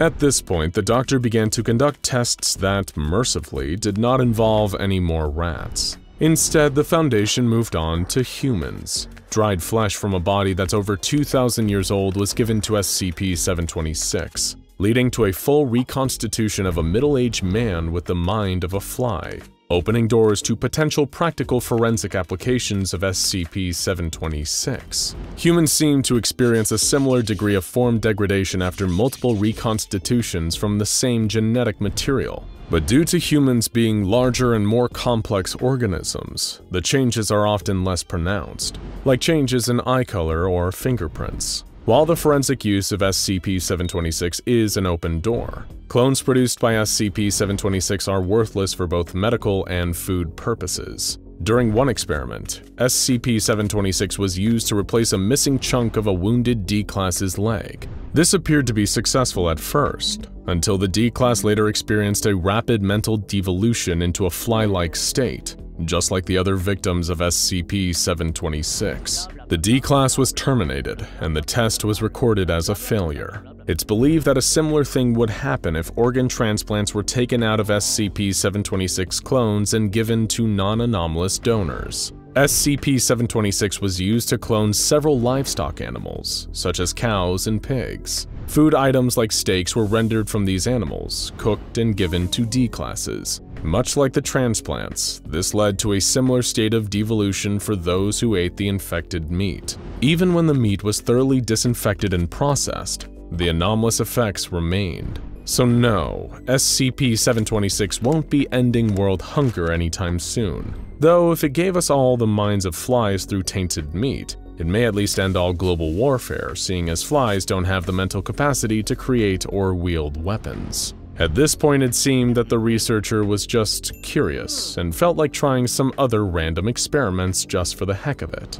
like getting SCP-726 to reconstitute a non-anomalous botfly, leading to the clone simply being an unusually large botfly which died shortly thereafter, or testing a burger patty from a local independent drive-thru restaurant that reconstituted into 2 different cows and 1 large rat. Yummy. But the most horrifying result of all came when they tested SCP-726 on what was supposedly a vegan burger, made entirely out of artificial meat and plant matter. The resulting creatures were so unimaginably horrifying they literally cannot be described. Even hardened SCP Foundation researchers were driven to scream and vomit at the mere sight of them. One of these creatures was killed and ground into fine paste before SCP-726 was introduced again. Somehow this resulted in something even worse. A truly horrifying, unkillable entity on par with SCP-682. Even when they liquefied the beast, it kept attacking. They could only stop it by freezing it and keeping it on ice. Testing into SCP-726 was suspended shortly thereafter. Maggots, botflies, and rat paste. How lovely. If you were eating during any of this, well, you only have yourself to blame. There is a planet orbiting a G-type main sequence star. Unlike the millions of barren rocks littering the cosmos, this one is in what scientists call the Goldilocks zone, the area around a star believed to be most capable of sustaining life. and life does more than just survive on this world. It thrives. The distant world is home to a mix of animal and plant life, including a large, technologically advanced civilization of humans. Other than the Earth, this is the most complex ecosystem the SCP Foundation is aware of, and it may be the greatest threat to life on Earth in the universe. This is SCP-3003, a Keter-class object with one of the most ominous nicknames in the entire Foundation database: the End of History. Research into this world, which is located roughly 208 light-years from Earth, revealed many similarities to our own world. It is only 3% heavier than Earth, rotates in 30 hours, and orbits its sun at a similar distance to our own planet. The temperatures are similar, and they are temperate enough that the majority of the planet's landmass is able to support large numbers of life forms. While few species found on SCP-3003 are identical to those on Earth, many are surprisingly similar, but it's 3 of these organisms specifically that combine to create an existential threat to our own world. SCP-3003-1 is a small beetle-like creature known as Mars by the planet's human population. While they grow to only 3 centimeters in length at most, they have a strong ability to defend themselves. In addition to their hard carapace, they can shoot a spider silk-like substance from their abdomen and coat themselves with acidic liquid which makes them impossible for predators to eat. They spend most of their time swarming and feeding on plants, and can live 15 years in the wild. They're largely harmless to the planet's humans. That is, until an invisible enemy enters the picture. SCP-3003-2 is a single-celled amoeba-like creature that has evolved to be completely dependent on other beings like the Mars. In other words, it's a parasite, and SCP-3003-1 is essential to its life cycle. After it makes contact with the Mars and infects them, though, it doesn't stick around. Rather, it starts to transform the beetles into vicious parasites themselves, causing them to grow a long, pointed stinger on their head. This stinger can paralyze its target, allowing the Mars to inject whatever it stung with the population of SCP-3003-2 lurking inside of it. And these beetles that have been taken over only have one target. SCP-3003-3 entities are humans, 30 billion of them, to be precise. The human civilization of SCP-3003 is far larger than our own, and studies have indicated that they're genetically identical and could even produce viable offspring with the humans on Earth. And they are the primary target of the infection of SCP-3003-1 and 2. When attacked by the infected Mars, the beetle creates a hole and enters into the human's body before sealing the hole with its silk material. Once inside, it can live up to 3 years inside the human, during which time the human is fundamentally transformed. Once they've been infected, the SCP-3003-3 human becomes obsessed with spreading the Mars and develops a pleasure response to being in its presence. They maintain their intelligence and become hyper-rational, able to evaluate information quickly and effectively without any influence of emotions. While the capacity for emotions remains, these humans rarely express them and almost never act on them. They have one primary function: to spread the infection further. It sounds like the beginning of an alien invasion, but the invasion already happened. The war is over, and the humans of the planet orbiting HIP 56948 have lost. The infection is not growing, it's already complete. SCP-3003 has a population of 30 billion humans, and every single one is host to SCP-3003-1 parasites. This happened centuries ago, and the entire society has since been reshaped to accommodate these parasitic creatures, and to make the human population more hospitable to them. While these humans are identical to those on Earth, they lack its genetic diversity. The humans of SCP-3003 have been selectively bred to make ideal hosts, complete with larger bodies, more fat tissue, higher pain tolerance, and less susceptibility to diseases. But the society has not degraded due to the infection, quite the opposite. The SCP-3003-3 population has become a hive mind of sorts, working together towards a single purpose. As such, these humans have evolved to be far more united than humans on Earth. They all speak a single language similar to Dutch, with no other languages still active. All humans belong to the same culture, and research has indicated this is about 500 years old. Before the infection, they were a humble society that had over 7,000 different cultures and mainly engaged in trading. None of them exist anymore, and they aren't the only thing that's gone. SCP-3003 lacks Earth's genetic diversity in animal and plant life. That's because in the early wave of SCP-3003-1 infections, the newly infected humans targeted any species that preyed on the Mars. These mass extinctions created famines and other ecological catastrophes, and led to a massive change in the way the humans of SCP-3003 live. The vast majority now live in carefully planned cities, built in the safe and temperate regions of the planet. These cities are mostly enclosed and are used for industry and food growth. They are also extremely tightly built, so much so that SCP personnel reported feeling claustrophobic. Many surfaces of the cities are coated with a material that closely resembles the feel of SCP-3003-1, the Mars beetle. The infected are so fixated on the pleasure that being around these beetles gives them that they use this as a form of entertainment. The remaining members of this society live in rural areas, in small, carefully planned communities dedicated to farming, mining, or manufacturing.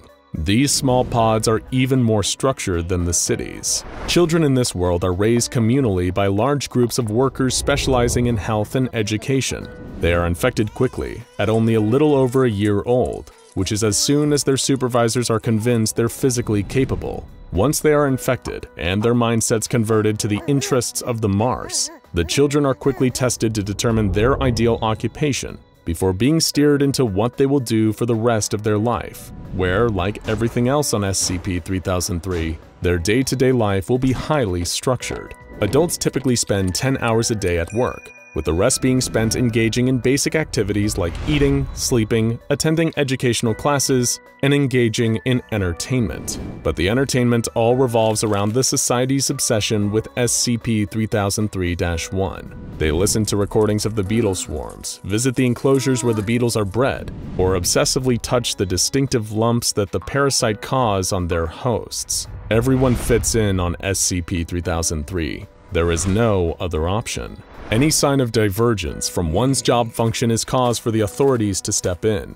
The first step is medical exams, to make sure that the parasitic infestation isn't becoming too harmful. Anyone who doesn't conform to the social standards is restrained by local members of the Hive mind and brought in for observation. When someone becomes too old or sick to work for society and act as a host for the Mars, their usefulness is at an end, and they are used for organ harvesting and experimentation. In the Society of SCP-3003, one life has no meaning. Its only worth is the value it can bring to the Hive mind. There's one area of SCP-3003's development that is of greater concern to the Foundation though: their technology. SCP-3003-3 works as one, and that has allowed it to develop technology far beyond that of what we have on Earth. Their planet is run almost entirely on wind, solar, and tidal power, with a small amount also coming from geothermal and nuclear. Their computers have enough power to produce data that makes foolproof recommendations for public policy, and their artificial intelligence systems are far beyond anything the Foundation has developed. Their crops have been genetically modified to have ideal hardiness and nutritional value, and they routinely experiment on their own DNA for selective breeding purposes. The planet has launched satellites into space and visited the other planets in their solar system. But it's one invention in particular that has brought this strange planet to the Foundation's attention.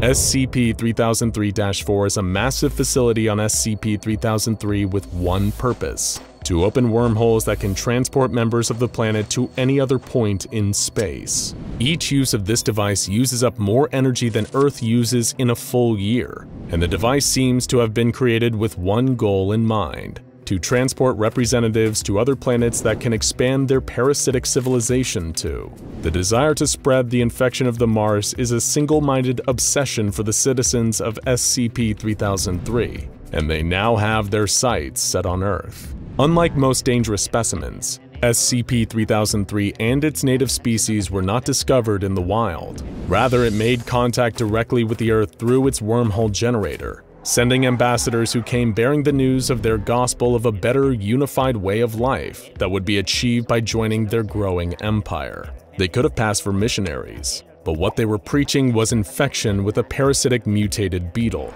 The SCP Foundation was not prepared for this first contact, and collected all the evidence they could on this strange new society. They quickly came up with one conclusion: SCP-3003 was larger, more powerful, and more advanced than anything on Earth, even the SCP Foundation. With no other option available for containing the threat, the Foundation took the only approach they could, making peaceful contact with the ambassadors and making them think Earth was interested in what they were offering. As long as the representatives of SCP-3003 think they are involved in peaceful negotiations for how to introduce the Mars to Earth, they are ready to cooperate and agree to some of the Foundation's terms. This has given the Foundation the opportunity to study the society and identify some potentially exploitable weak points, and they found one in particular that may give humans a chance for survival. That weakness? The representatives of SCP-3003-3 do not know how to lie. Once they're converted to host the Mars, everything they do serves a common purpose and is shared with every other member of their Hive-like society. There is no need to lie and no purpose to it in their society.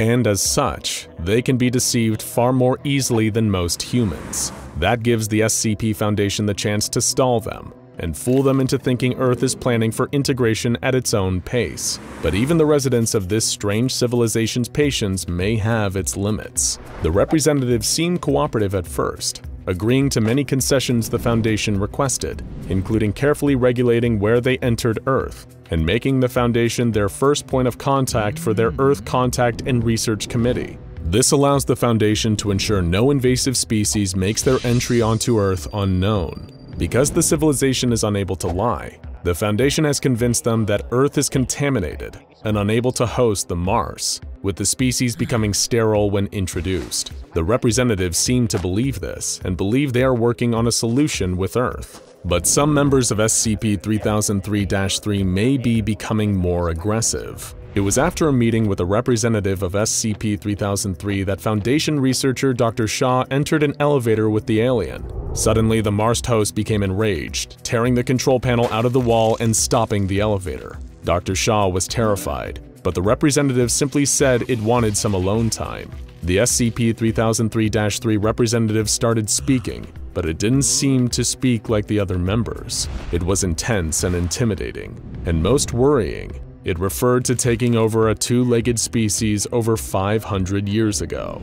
It wasn't the human speaking, but neither was it the Mars. No, this was the single-cell organism that had puppeteered both them and the Mars. Unlike the humans of SCP-3003, it wasn't fooled by the Foundation's subterfuge. It knew they were resisting, and it didn't believe the story about the planet being inhospitable to the Mars. It wanted the Earth to surrender and join the Hive mind, and it argued Earth would be better for it. No more war, no more conflict, no more hate, no more poverty. All it would take was the complete surrender of everyone on Earth's free will, and it made clear that it would win.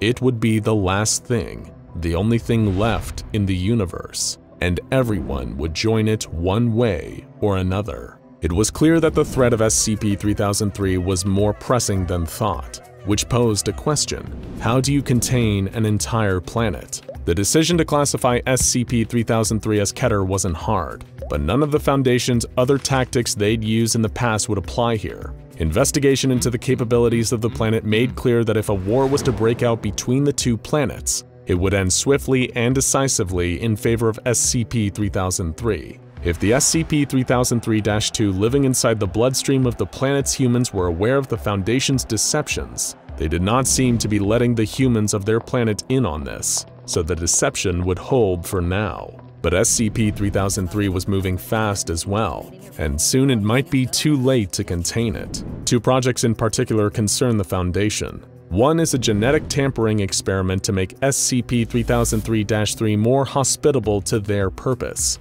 It would add artificial genes to their human hosts, making them consume less resources, becoming immune to common pathogens, and making them able to host 10 times as many Mars inside their bodies. These genes would turn the infected humans into their own new species. They are working on traveling to and terraforming planets in other star systems, which would make them capable of spreading virtually anywhere, and at that point, impossible to contain. But the Foundation has some last-ditch plans in motion to stop this. In addition to continuing their disinformation campaign and the ongoing research into samples of the Mars and the single-cell being that mutates them, the Foundation is preparing for the worst-case scenario too.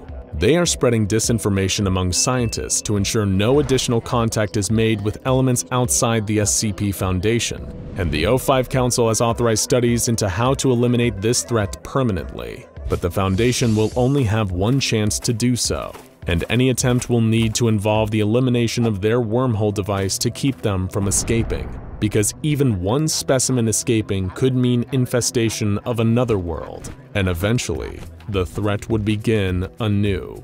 But for now, the Foundation has not deemed any plans for an attack to neutralize SCP-3003 either practical or likely to succeed, which means the Foundation is left focusing on maintaining stable relations with SCP-3003-3. They continue to try and convince them that the Earth is moving towards peaceful integration, and let's hope they succeed in this task for as long as they can, because for now, this is the only thing we have standing between us and the end of history. Take a brief moment to think back to your younger years, spending long, tiresome hours trapped in a classroom, waiting to hear the noise of that final bell of the day. That sound meant freedom, the end of another grueling 6 hours at your desk, and the chance to get back to the warm sanctuary of home. If you were lucky, you might not have had to go far to get back to the safety and security of being in your parents' house. Living close enough to the school would mean you could easily walk home when the day was through. But your classmates? Well, they weren't all as lucky. Some of them had miles to travel, all the way across town even. Fortunately though, the school bus would always be waiting outside at the end of each day, ready to take a gaggle of rowdy kids back home. And if you were one of those kids that had to take the bus, you'll know that the trip home after school was hardly a calm drive. Paper planes and spitballs firing from all directions, wads of chewing gum stuck to the undersides of seats, other kids all around you screaming and yelling at the top of their lungs. Still, it could be worse, right? No, trust us, it could be much, much worse than you can ever imagine. What if one day, the bus that picked you up from school wasn't a bus at all?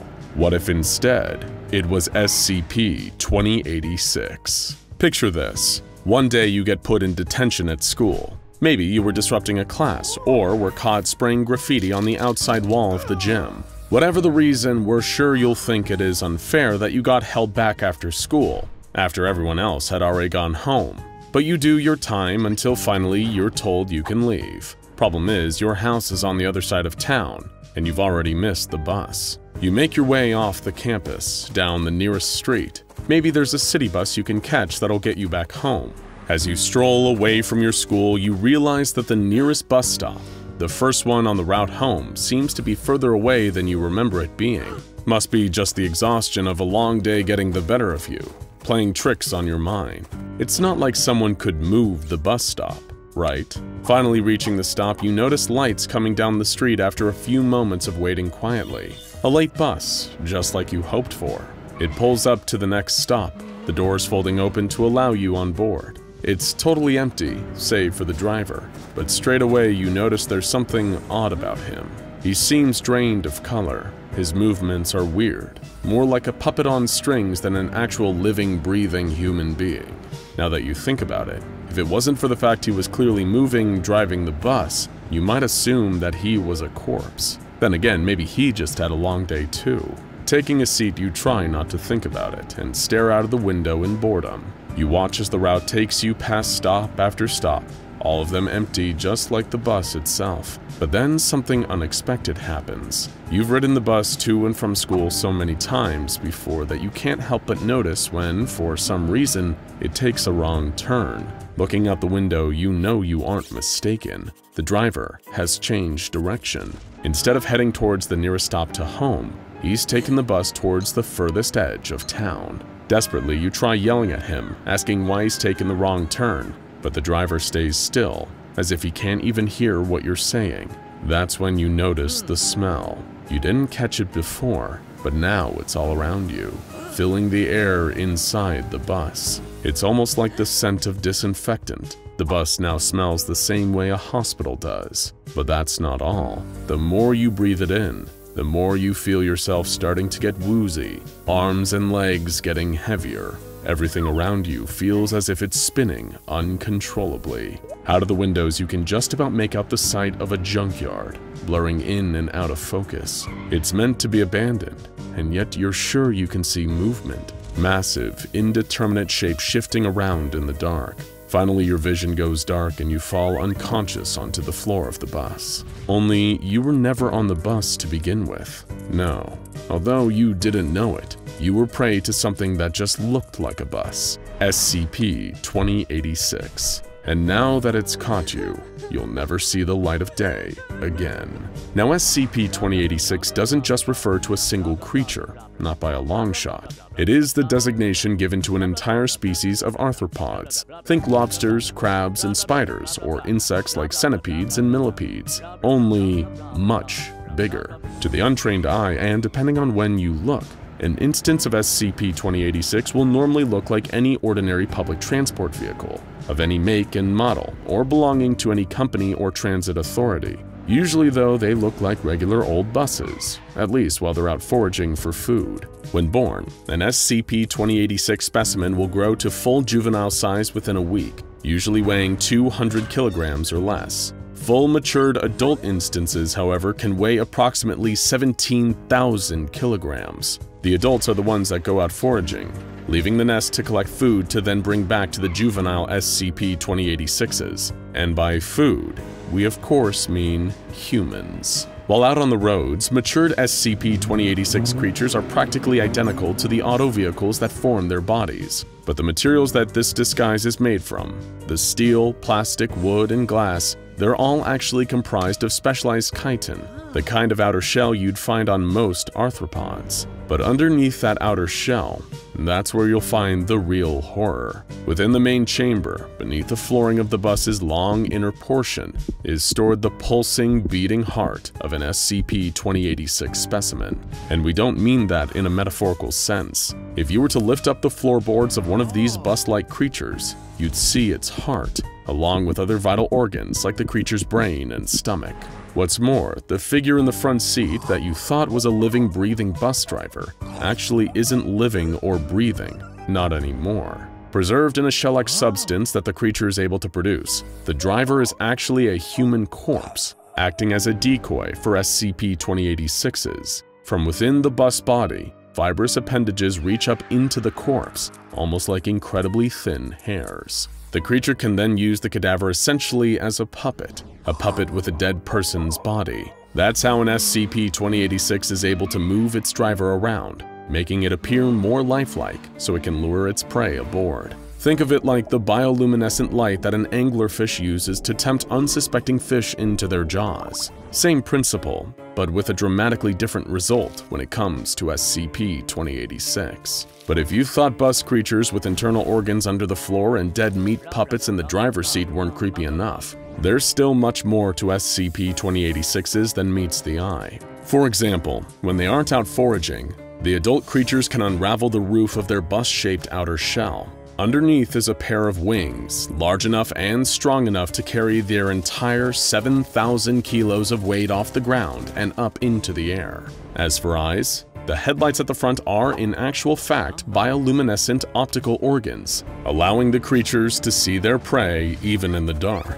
Still not horrifying enough? Well, would knowing about their legs help?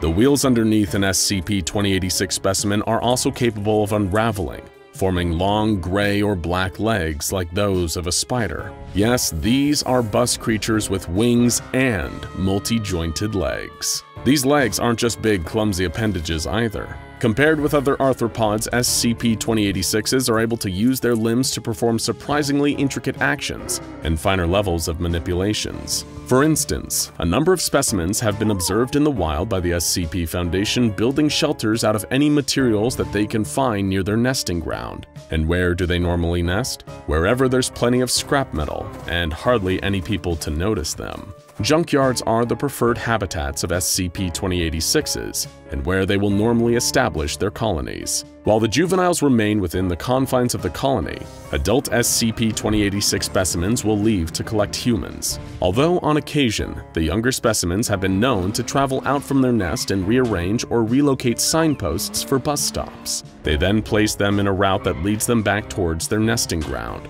It's something worth remembering if your nearest bus stop ever seems to be a little further away from the school than usual. Afterward, the older specimens will travel along the route laid out by the juvenile SCP-2086s, picking up any human passengers that they find waiting at the relocated bus stops. They have to choose their moments wisely, with people boarding and disembarking from the bus usually every few stops. Once an SCP-2086 has as many humans on board as it can carry, with the certainty it won't lose any at the upcoming stop, it secretes a substance similar to chloroform. This fills the inner chamber of the bus, causing that noxious smell, like hospital disinfectant. The chloroform-like substance incapacitates all the passengers on board, rendering them unconscious and readying them to be taken back to the local SCP-2086 colony. Once the adult SCP-2086 has arrived at the junkyard, the juveniles will descend on it. Given their much smaller size, they will climb inside the mature specimen and forcibly remove each and every human passenger it is carrying within.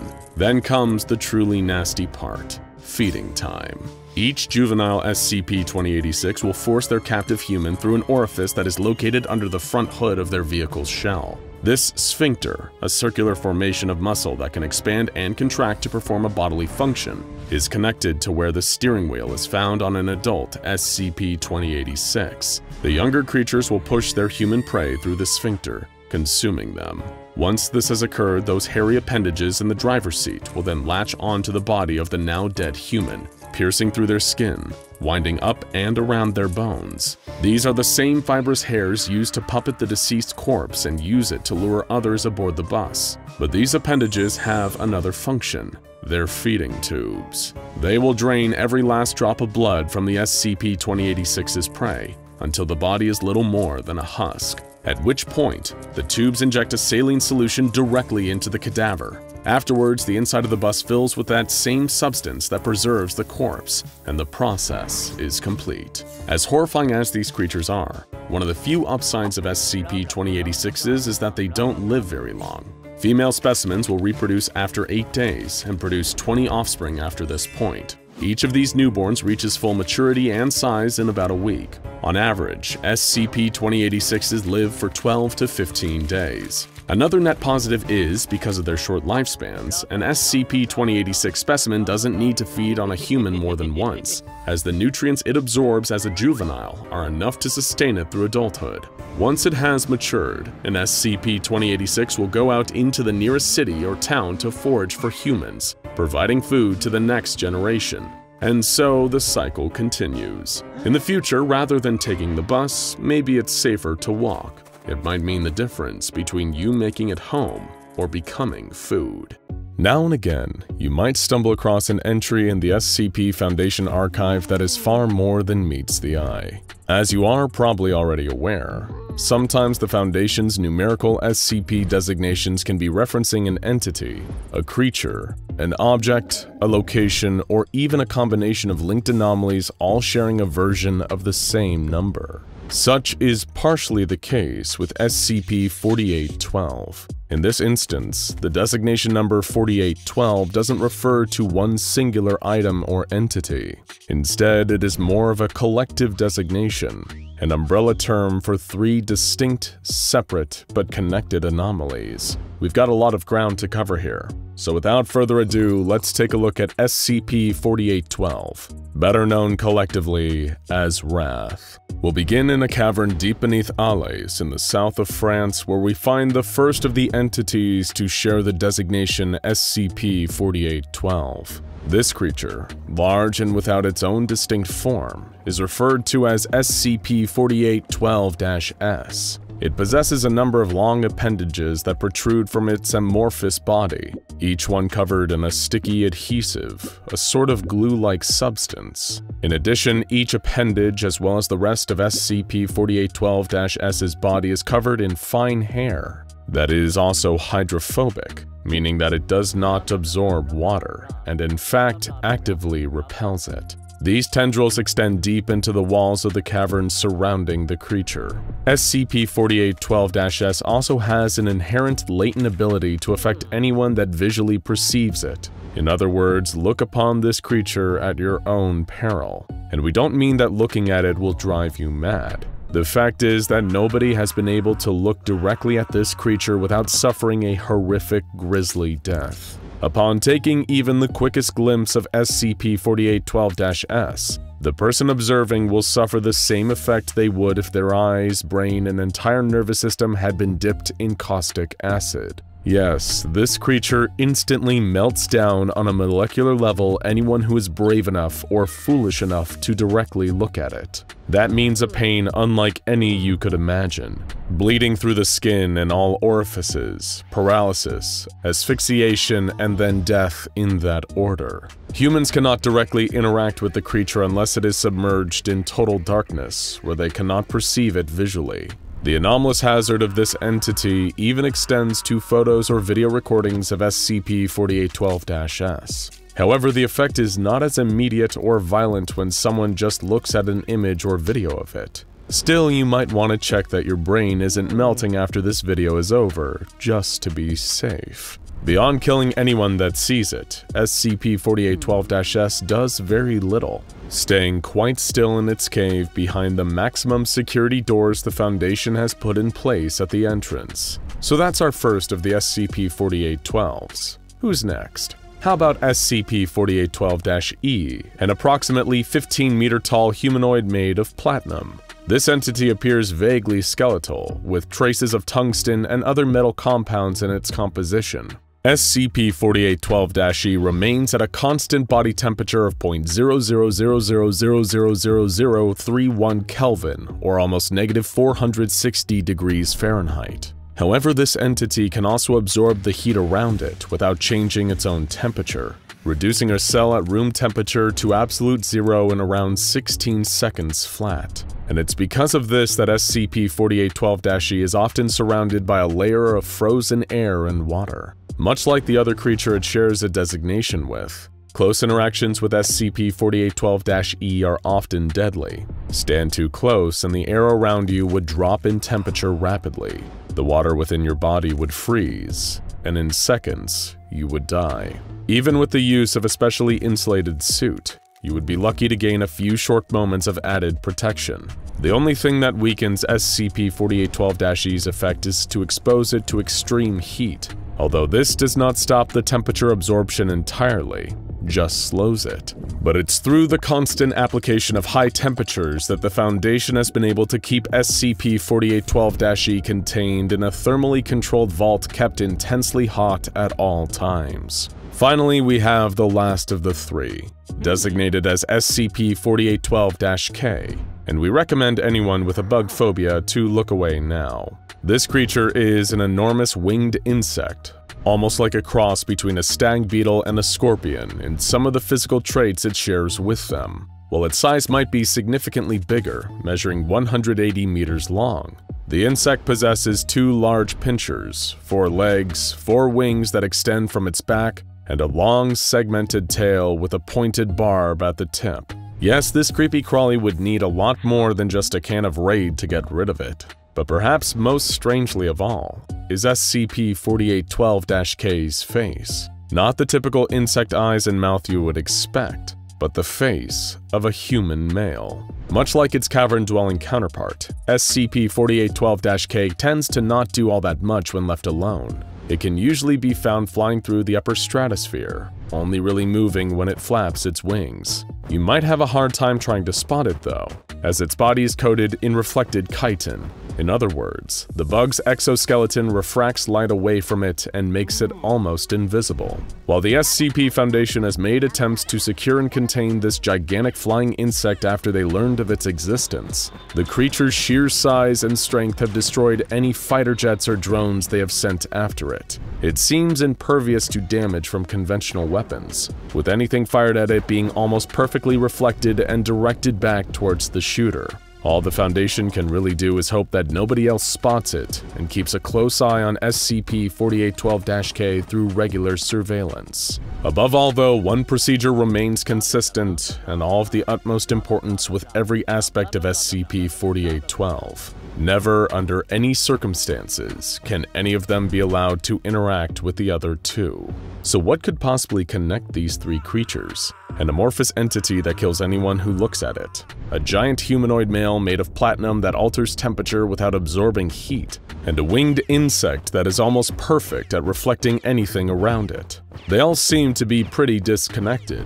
Yet their common thread must be pretty significant for all three to share the title of SCP-4812. Indeed, if they had no relation to each other, they could each have their own unique number. And what is the mysterious fourth redacted entity that is also referred to as SCP-4812? The answers to this multitude of questions aren't exactly straightforward. Still, there does exist a series of anomalous documents and items that the Foundation has recovered that feature some of the necessary information. Recovered from Marcus de Wees, a Dutch collector of anomalous artifacts. These items are referred to as the Connington set, named after Winston J. Connington, an English archaeologist and occultist whose research led the Foundation to the discovery of a number of SCPs. Among the various artifacts of the Connington set is a journal kept by Connington himself, featuring depictions of the different SCP-4812 creatures and notes recording his findings. The set also features 3 hefty tomes written in German over the course of many years that contain multiple archaic coordinates.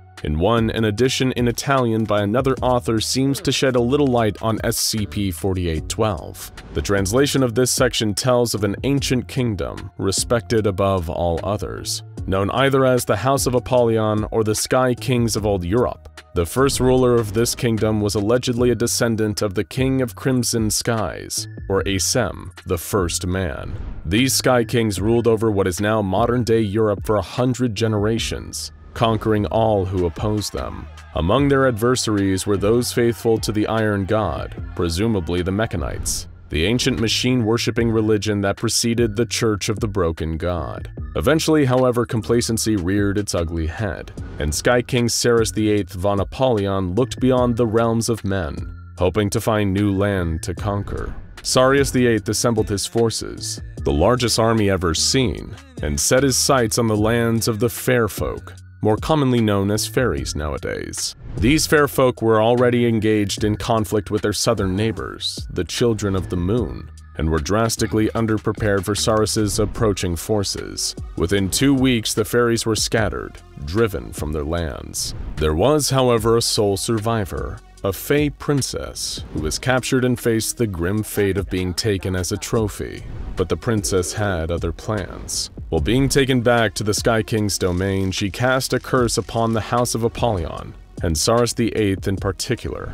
A horrific storm swept the returning ships as the Fey princess prayed to an ancient, nameless god for vengeance against her people's conquerors. According to legend, the chains that had her shackled to Ceres's ship caught fire, and the blaze spread until it had burned the Sky King's ship to ash. It has even been said that the same chains then wrapped around Ceres himself, dragging him down into the ocean's depths. Then, to defend against any further dark magic from the remaining fair folk, Ceres IX appointed 4 kings to defend his kingdom. By now you might still be wondering what any of this has to do with SCP-4812, but don't worry, we're getting there, we promise. So as the story continues, the remaining ships were still able to bring the Fey princess back, and she was brought before Ceres's heir, Ceres IX von Apollyon, who imprisoned her for what she had done. The princess was sent into a sealed dungeon deep beneath the oceans. This prison is heavily implied to be the first of the SCP-4812 entities, better known to us as SCP-4812-S.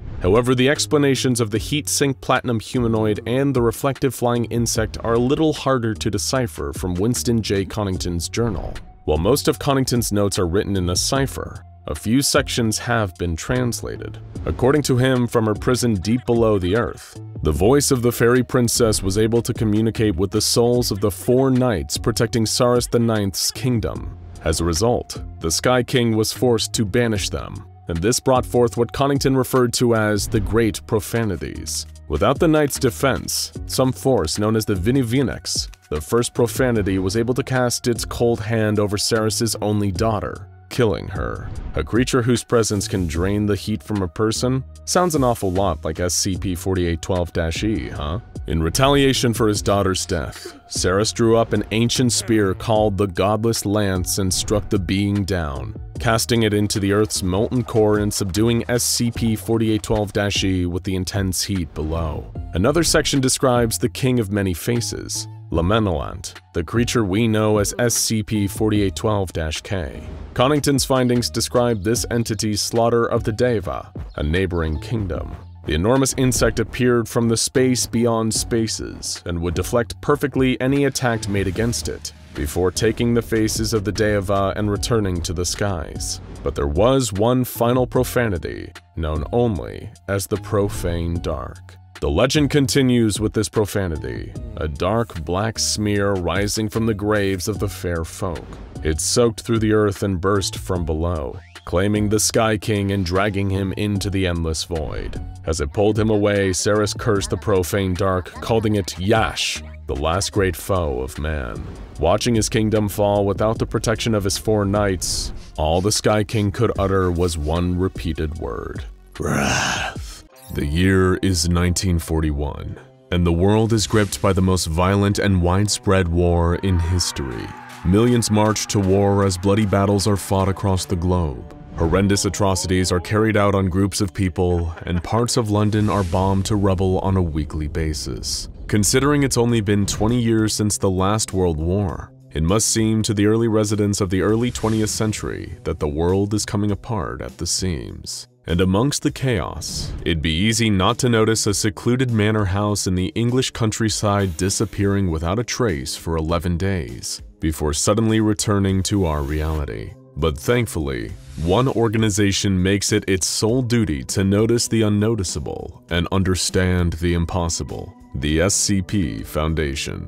And within that anomalous manor house, Foundation agents and researchers were about to find horrors beyond even their darkest imaginations. This is the grim tale of SCP-1461, better known as the House of the Worm. When the manor house reappeared after its 11-day absence, the Foundation zeroed in, sending agents inside to investigate. It was a 2-level dwelling complete with 12 bedrooms, 4 baths, 3 studies, a main foyer/ballroom, a library, a kitchen, and a pantry basement. The Foundation observed that a number of these rooms had been fitted with rows of bunk beds, similar to a boarding house or barracks. Only later would they understand why. They found that the upper portion of the home exhibited no abnormal qualities whatsoever, but as the agents investigated further, they found an entrance to the truly anomalous portion of the manor, the extensive sub-level system.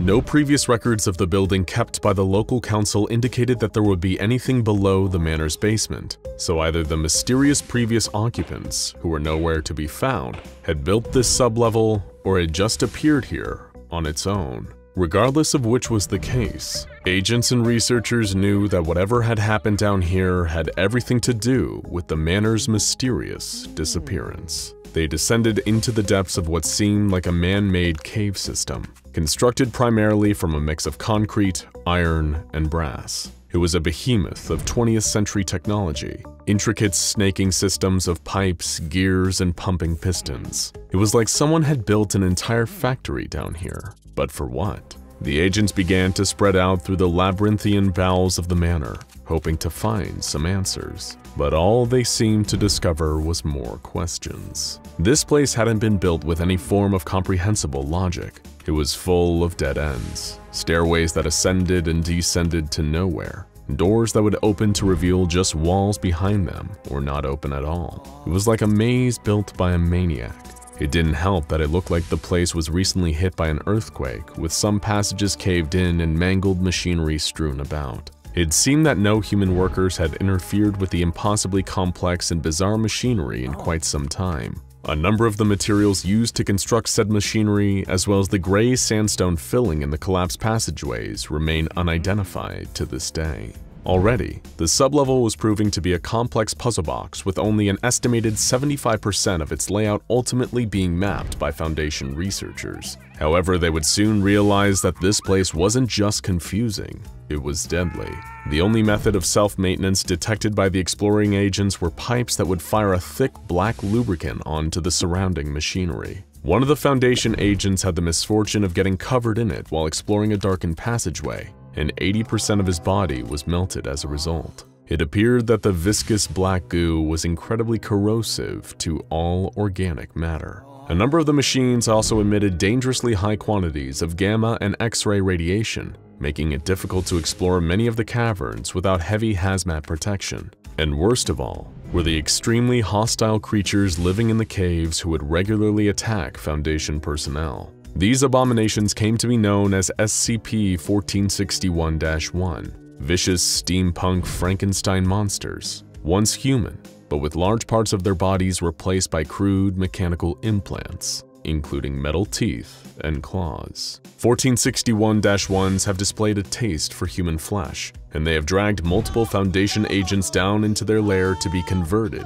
into monsters like them. It's believed that SCP-1461 is capable of controlling these beasts through the strategic use of sound from its brass-speaking pipes, leading them into areas where Foundation personnel are present to instigate conflict. Many of these pitiful creatures have had their throats replaced by phonographs, endlessly repeating the same nonsense phrases over and over again. I am what you have made me. I am choice, and I am tyranny. Forgive me. I am then, and I am now. What gods they will be then. I am evil, and I am flesh. I am the trap. I am beauty, and I am chaos. Children are selfish. I am the worm. I have broken God. Still, in spite of the mazes, monsters, and deadly chemicals, the agents persisted and managed to discover several important locations. The gel production chamber on sublevel 3 creates glass jars from the unidentified sandstone and fills them with a slime that looks to contain living eyes and teeth. The factory deliveries room is filled with a huge number of crates and boxes, which seem to shift and change in number between Foundation patrols. The speaking tube room on sublevel 11 contains a grand pulpit that acts as the connecting point for the complex array of speaking tubes running through the entire cave system. The body parts of a deceased female also appear to be wired into the machinery, like spare parts. And on sublevel 12, they found the so-called catalyst room. Here they discovered a huge, complicated, clockwork and steam-powered machine that appeared to be broken and missing some parts. Most horrifying of all, though, is the raised platform in the center of the catalyst room, on top of which is a metal hospital bed. A desiccated male corpse rests upon the bed, its chest punctured by large syringes connected by tubes to some kind of pumping machine. The parts connecting this pumping machine to the overall apparatus of the room were missing though, leaving its purpose a mystery. The Foundation assumed that fluids used to be drawn out of this corpse to somehow power the machine. You may be starting to worry that there doesn't seem to be any answers here, that this house is one big mystery. But lucky for you, you're wrong. An old journal was also discovered in the catalyst room, and if what was written inside is to be believed, then we may finally have some truth about who created the House of the Worm, why it was created, and what horrible events triggered its mysterious disappearance and reappearance. His true name has been redacted by the Foundation, and special efforts have been made to maintain secrecy around the house, seeing as it's an anomaly of great interest to a cult known as the Church of the Broken God. So we'll just call the one who made this place the Inventor. Before any of this, the Inventor was one of the many Englishmen traumatized and almost killed in the horrific trench battles of World War I. After a near-death experience, the Inventor, like many geniuses and madmen, was plagued by surreal and nightmarish visions. He saw a huge creature that he referred to as the Worm, a gigantic metal monstrosity with dragon-like jaws full of gnashing gears that rampaged through Europe, destroying and devouring everything in its path. These apocalyptic visions also presented him with a solution, vague blueprints for a machine that might be the salvation of him and others willing to take his new gospel to heart. an escape from a world that the inventor knew in his heart was about to end. He hired work-starved laborers from across the country to help him make his visions a reality, and began a massive secret construction project beneath his isolated country manor house. For the inventor, it was all a labor of love. He wanted to protect his wife, son, and daughter from the terrible jaws of the worm. But as the project stretched on, his wife began to suspect that he'd lost his mind. Many of his workers, however, felt just the opposite. They became infatuated by the inventor's sermons on the nature of the worm and the coming apocalypse they hoped to escape. Soon enough, they had become a bona fide cult, constructing the elaborate sublevels underneath the house in preparation for the fast-approaching day of reckoning. Then came World War II. The inventor saw Hitler, hungry for war, as one of the avatars of the worm. Finally, knowing that the time was right, he activated the machine and successfully trapped the worm in the bowels of his mechanized home. However, as the Blitz raged and London's bombing began, the inventor felt as though he hadn't stopped anything. He realized once and for all that he was never meant to stop the apocalypse, only escape it. And by throwing the final switch and setting the machine he and his followers had built into overdrive, he did just that. This was the moment that the House of the Worm disappeared, transporting the inventor, his family, and his devoted staff to a different world. An empty gray world, devoid of war but also lacking all the comforts of regular life, including food. Things went downhill from there, as their supplies quickly began to run out, and the cult descended into cannibalism in order to survive. Things weren't going much better in the inventor's personal life. His wife, fearing what would happen to the family, took her own life and the life of his daughter. Though by this point, the inventor's mind was so fractured that it's possible he may have killed them himself. Either way, it was only the inventor and his son left, and more trouble was brewing. Eudora, one of the staff trapped in the building with the inventor and his cult, started a mutiny. She claimed the worm spoke to her from below, and that their only path to salvation was pleasing the worm. How would they please it? A sacrifice, of course. They would give it the son of the man who had trapped it. The mutineers took the inventor's only remaining child and descended into the lowest sublevels. The inventor followed, hoping to track them down, save his son, and salvage something from this nightmare. As he ventured deeper, battling the members of Eudora's new cult, he found that they were changing themselves, becoming the half-human cyborg creatures that the Foundation would later discover. The inventor would find Eudora herself in the speaking tube room. Her body, still living, was wired into the machinery, and she had sacrificed his son to the worm. In a rage, the inventor murdered Eudora, or whatever was left of her, then heard a familiar voice speaking out of a nearby speaking tube. It said, "I am what you have made me. I am then, and I am now. I am choice, and I am tyranny. I am evil, and I am flesh. I am beauty, and I am chaos. I am the worm." The voice was his own. In that terrible moment, the inventor realized that the worm wasn't a giant all-devouring monster. It was him. In trying to protect his loved one from a perceived apocalypse, he'd brought them all to their horrible demise. He'd trapped them with the monster he'd hoped for them all to escape from, because no matter what you build, you can't escape from who you are. Grief-stricken and broken, the inventor descended into the catalyst room. There was his son, stuck with the syringes, drained of all life to fuel the mighty machine his father had created. In his last moments, the inventor decided to do the only noble thing. He threw himself into the machine, destroying both it and himself in the process. The house was transported back to our own reality, but the worm, in a sense, was no more. But who knows if the worm is really dead? Its thoughts and poisonous intent still lingers in the caverns and rattles through the speaking pipes. Whatever really happened, the Foundation is still picking up the pieces today, and who knows what lurks in the parts still hidden from our knowledge. Now go check out SCP-082 Ferdinand the Cannibal and SCP-2935 O Death for more fascinating freaky files from the Foundation.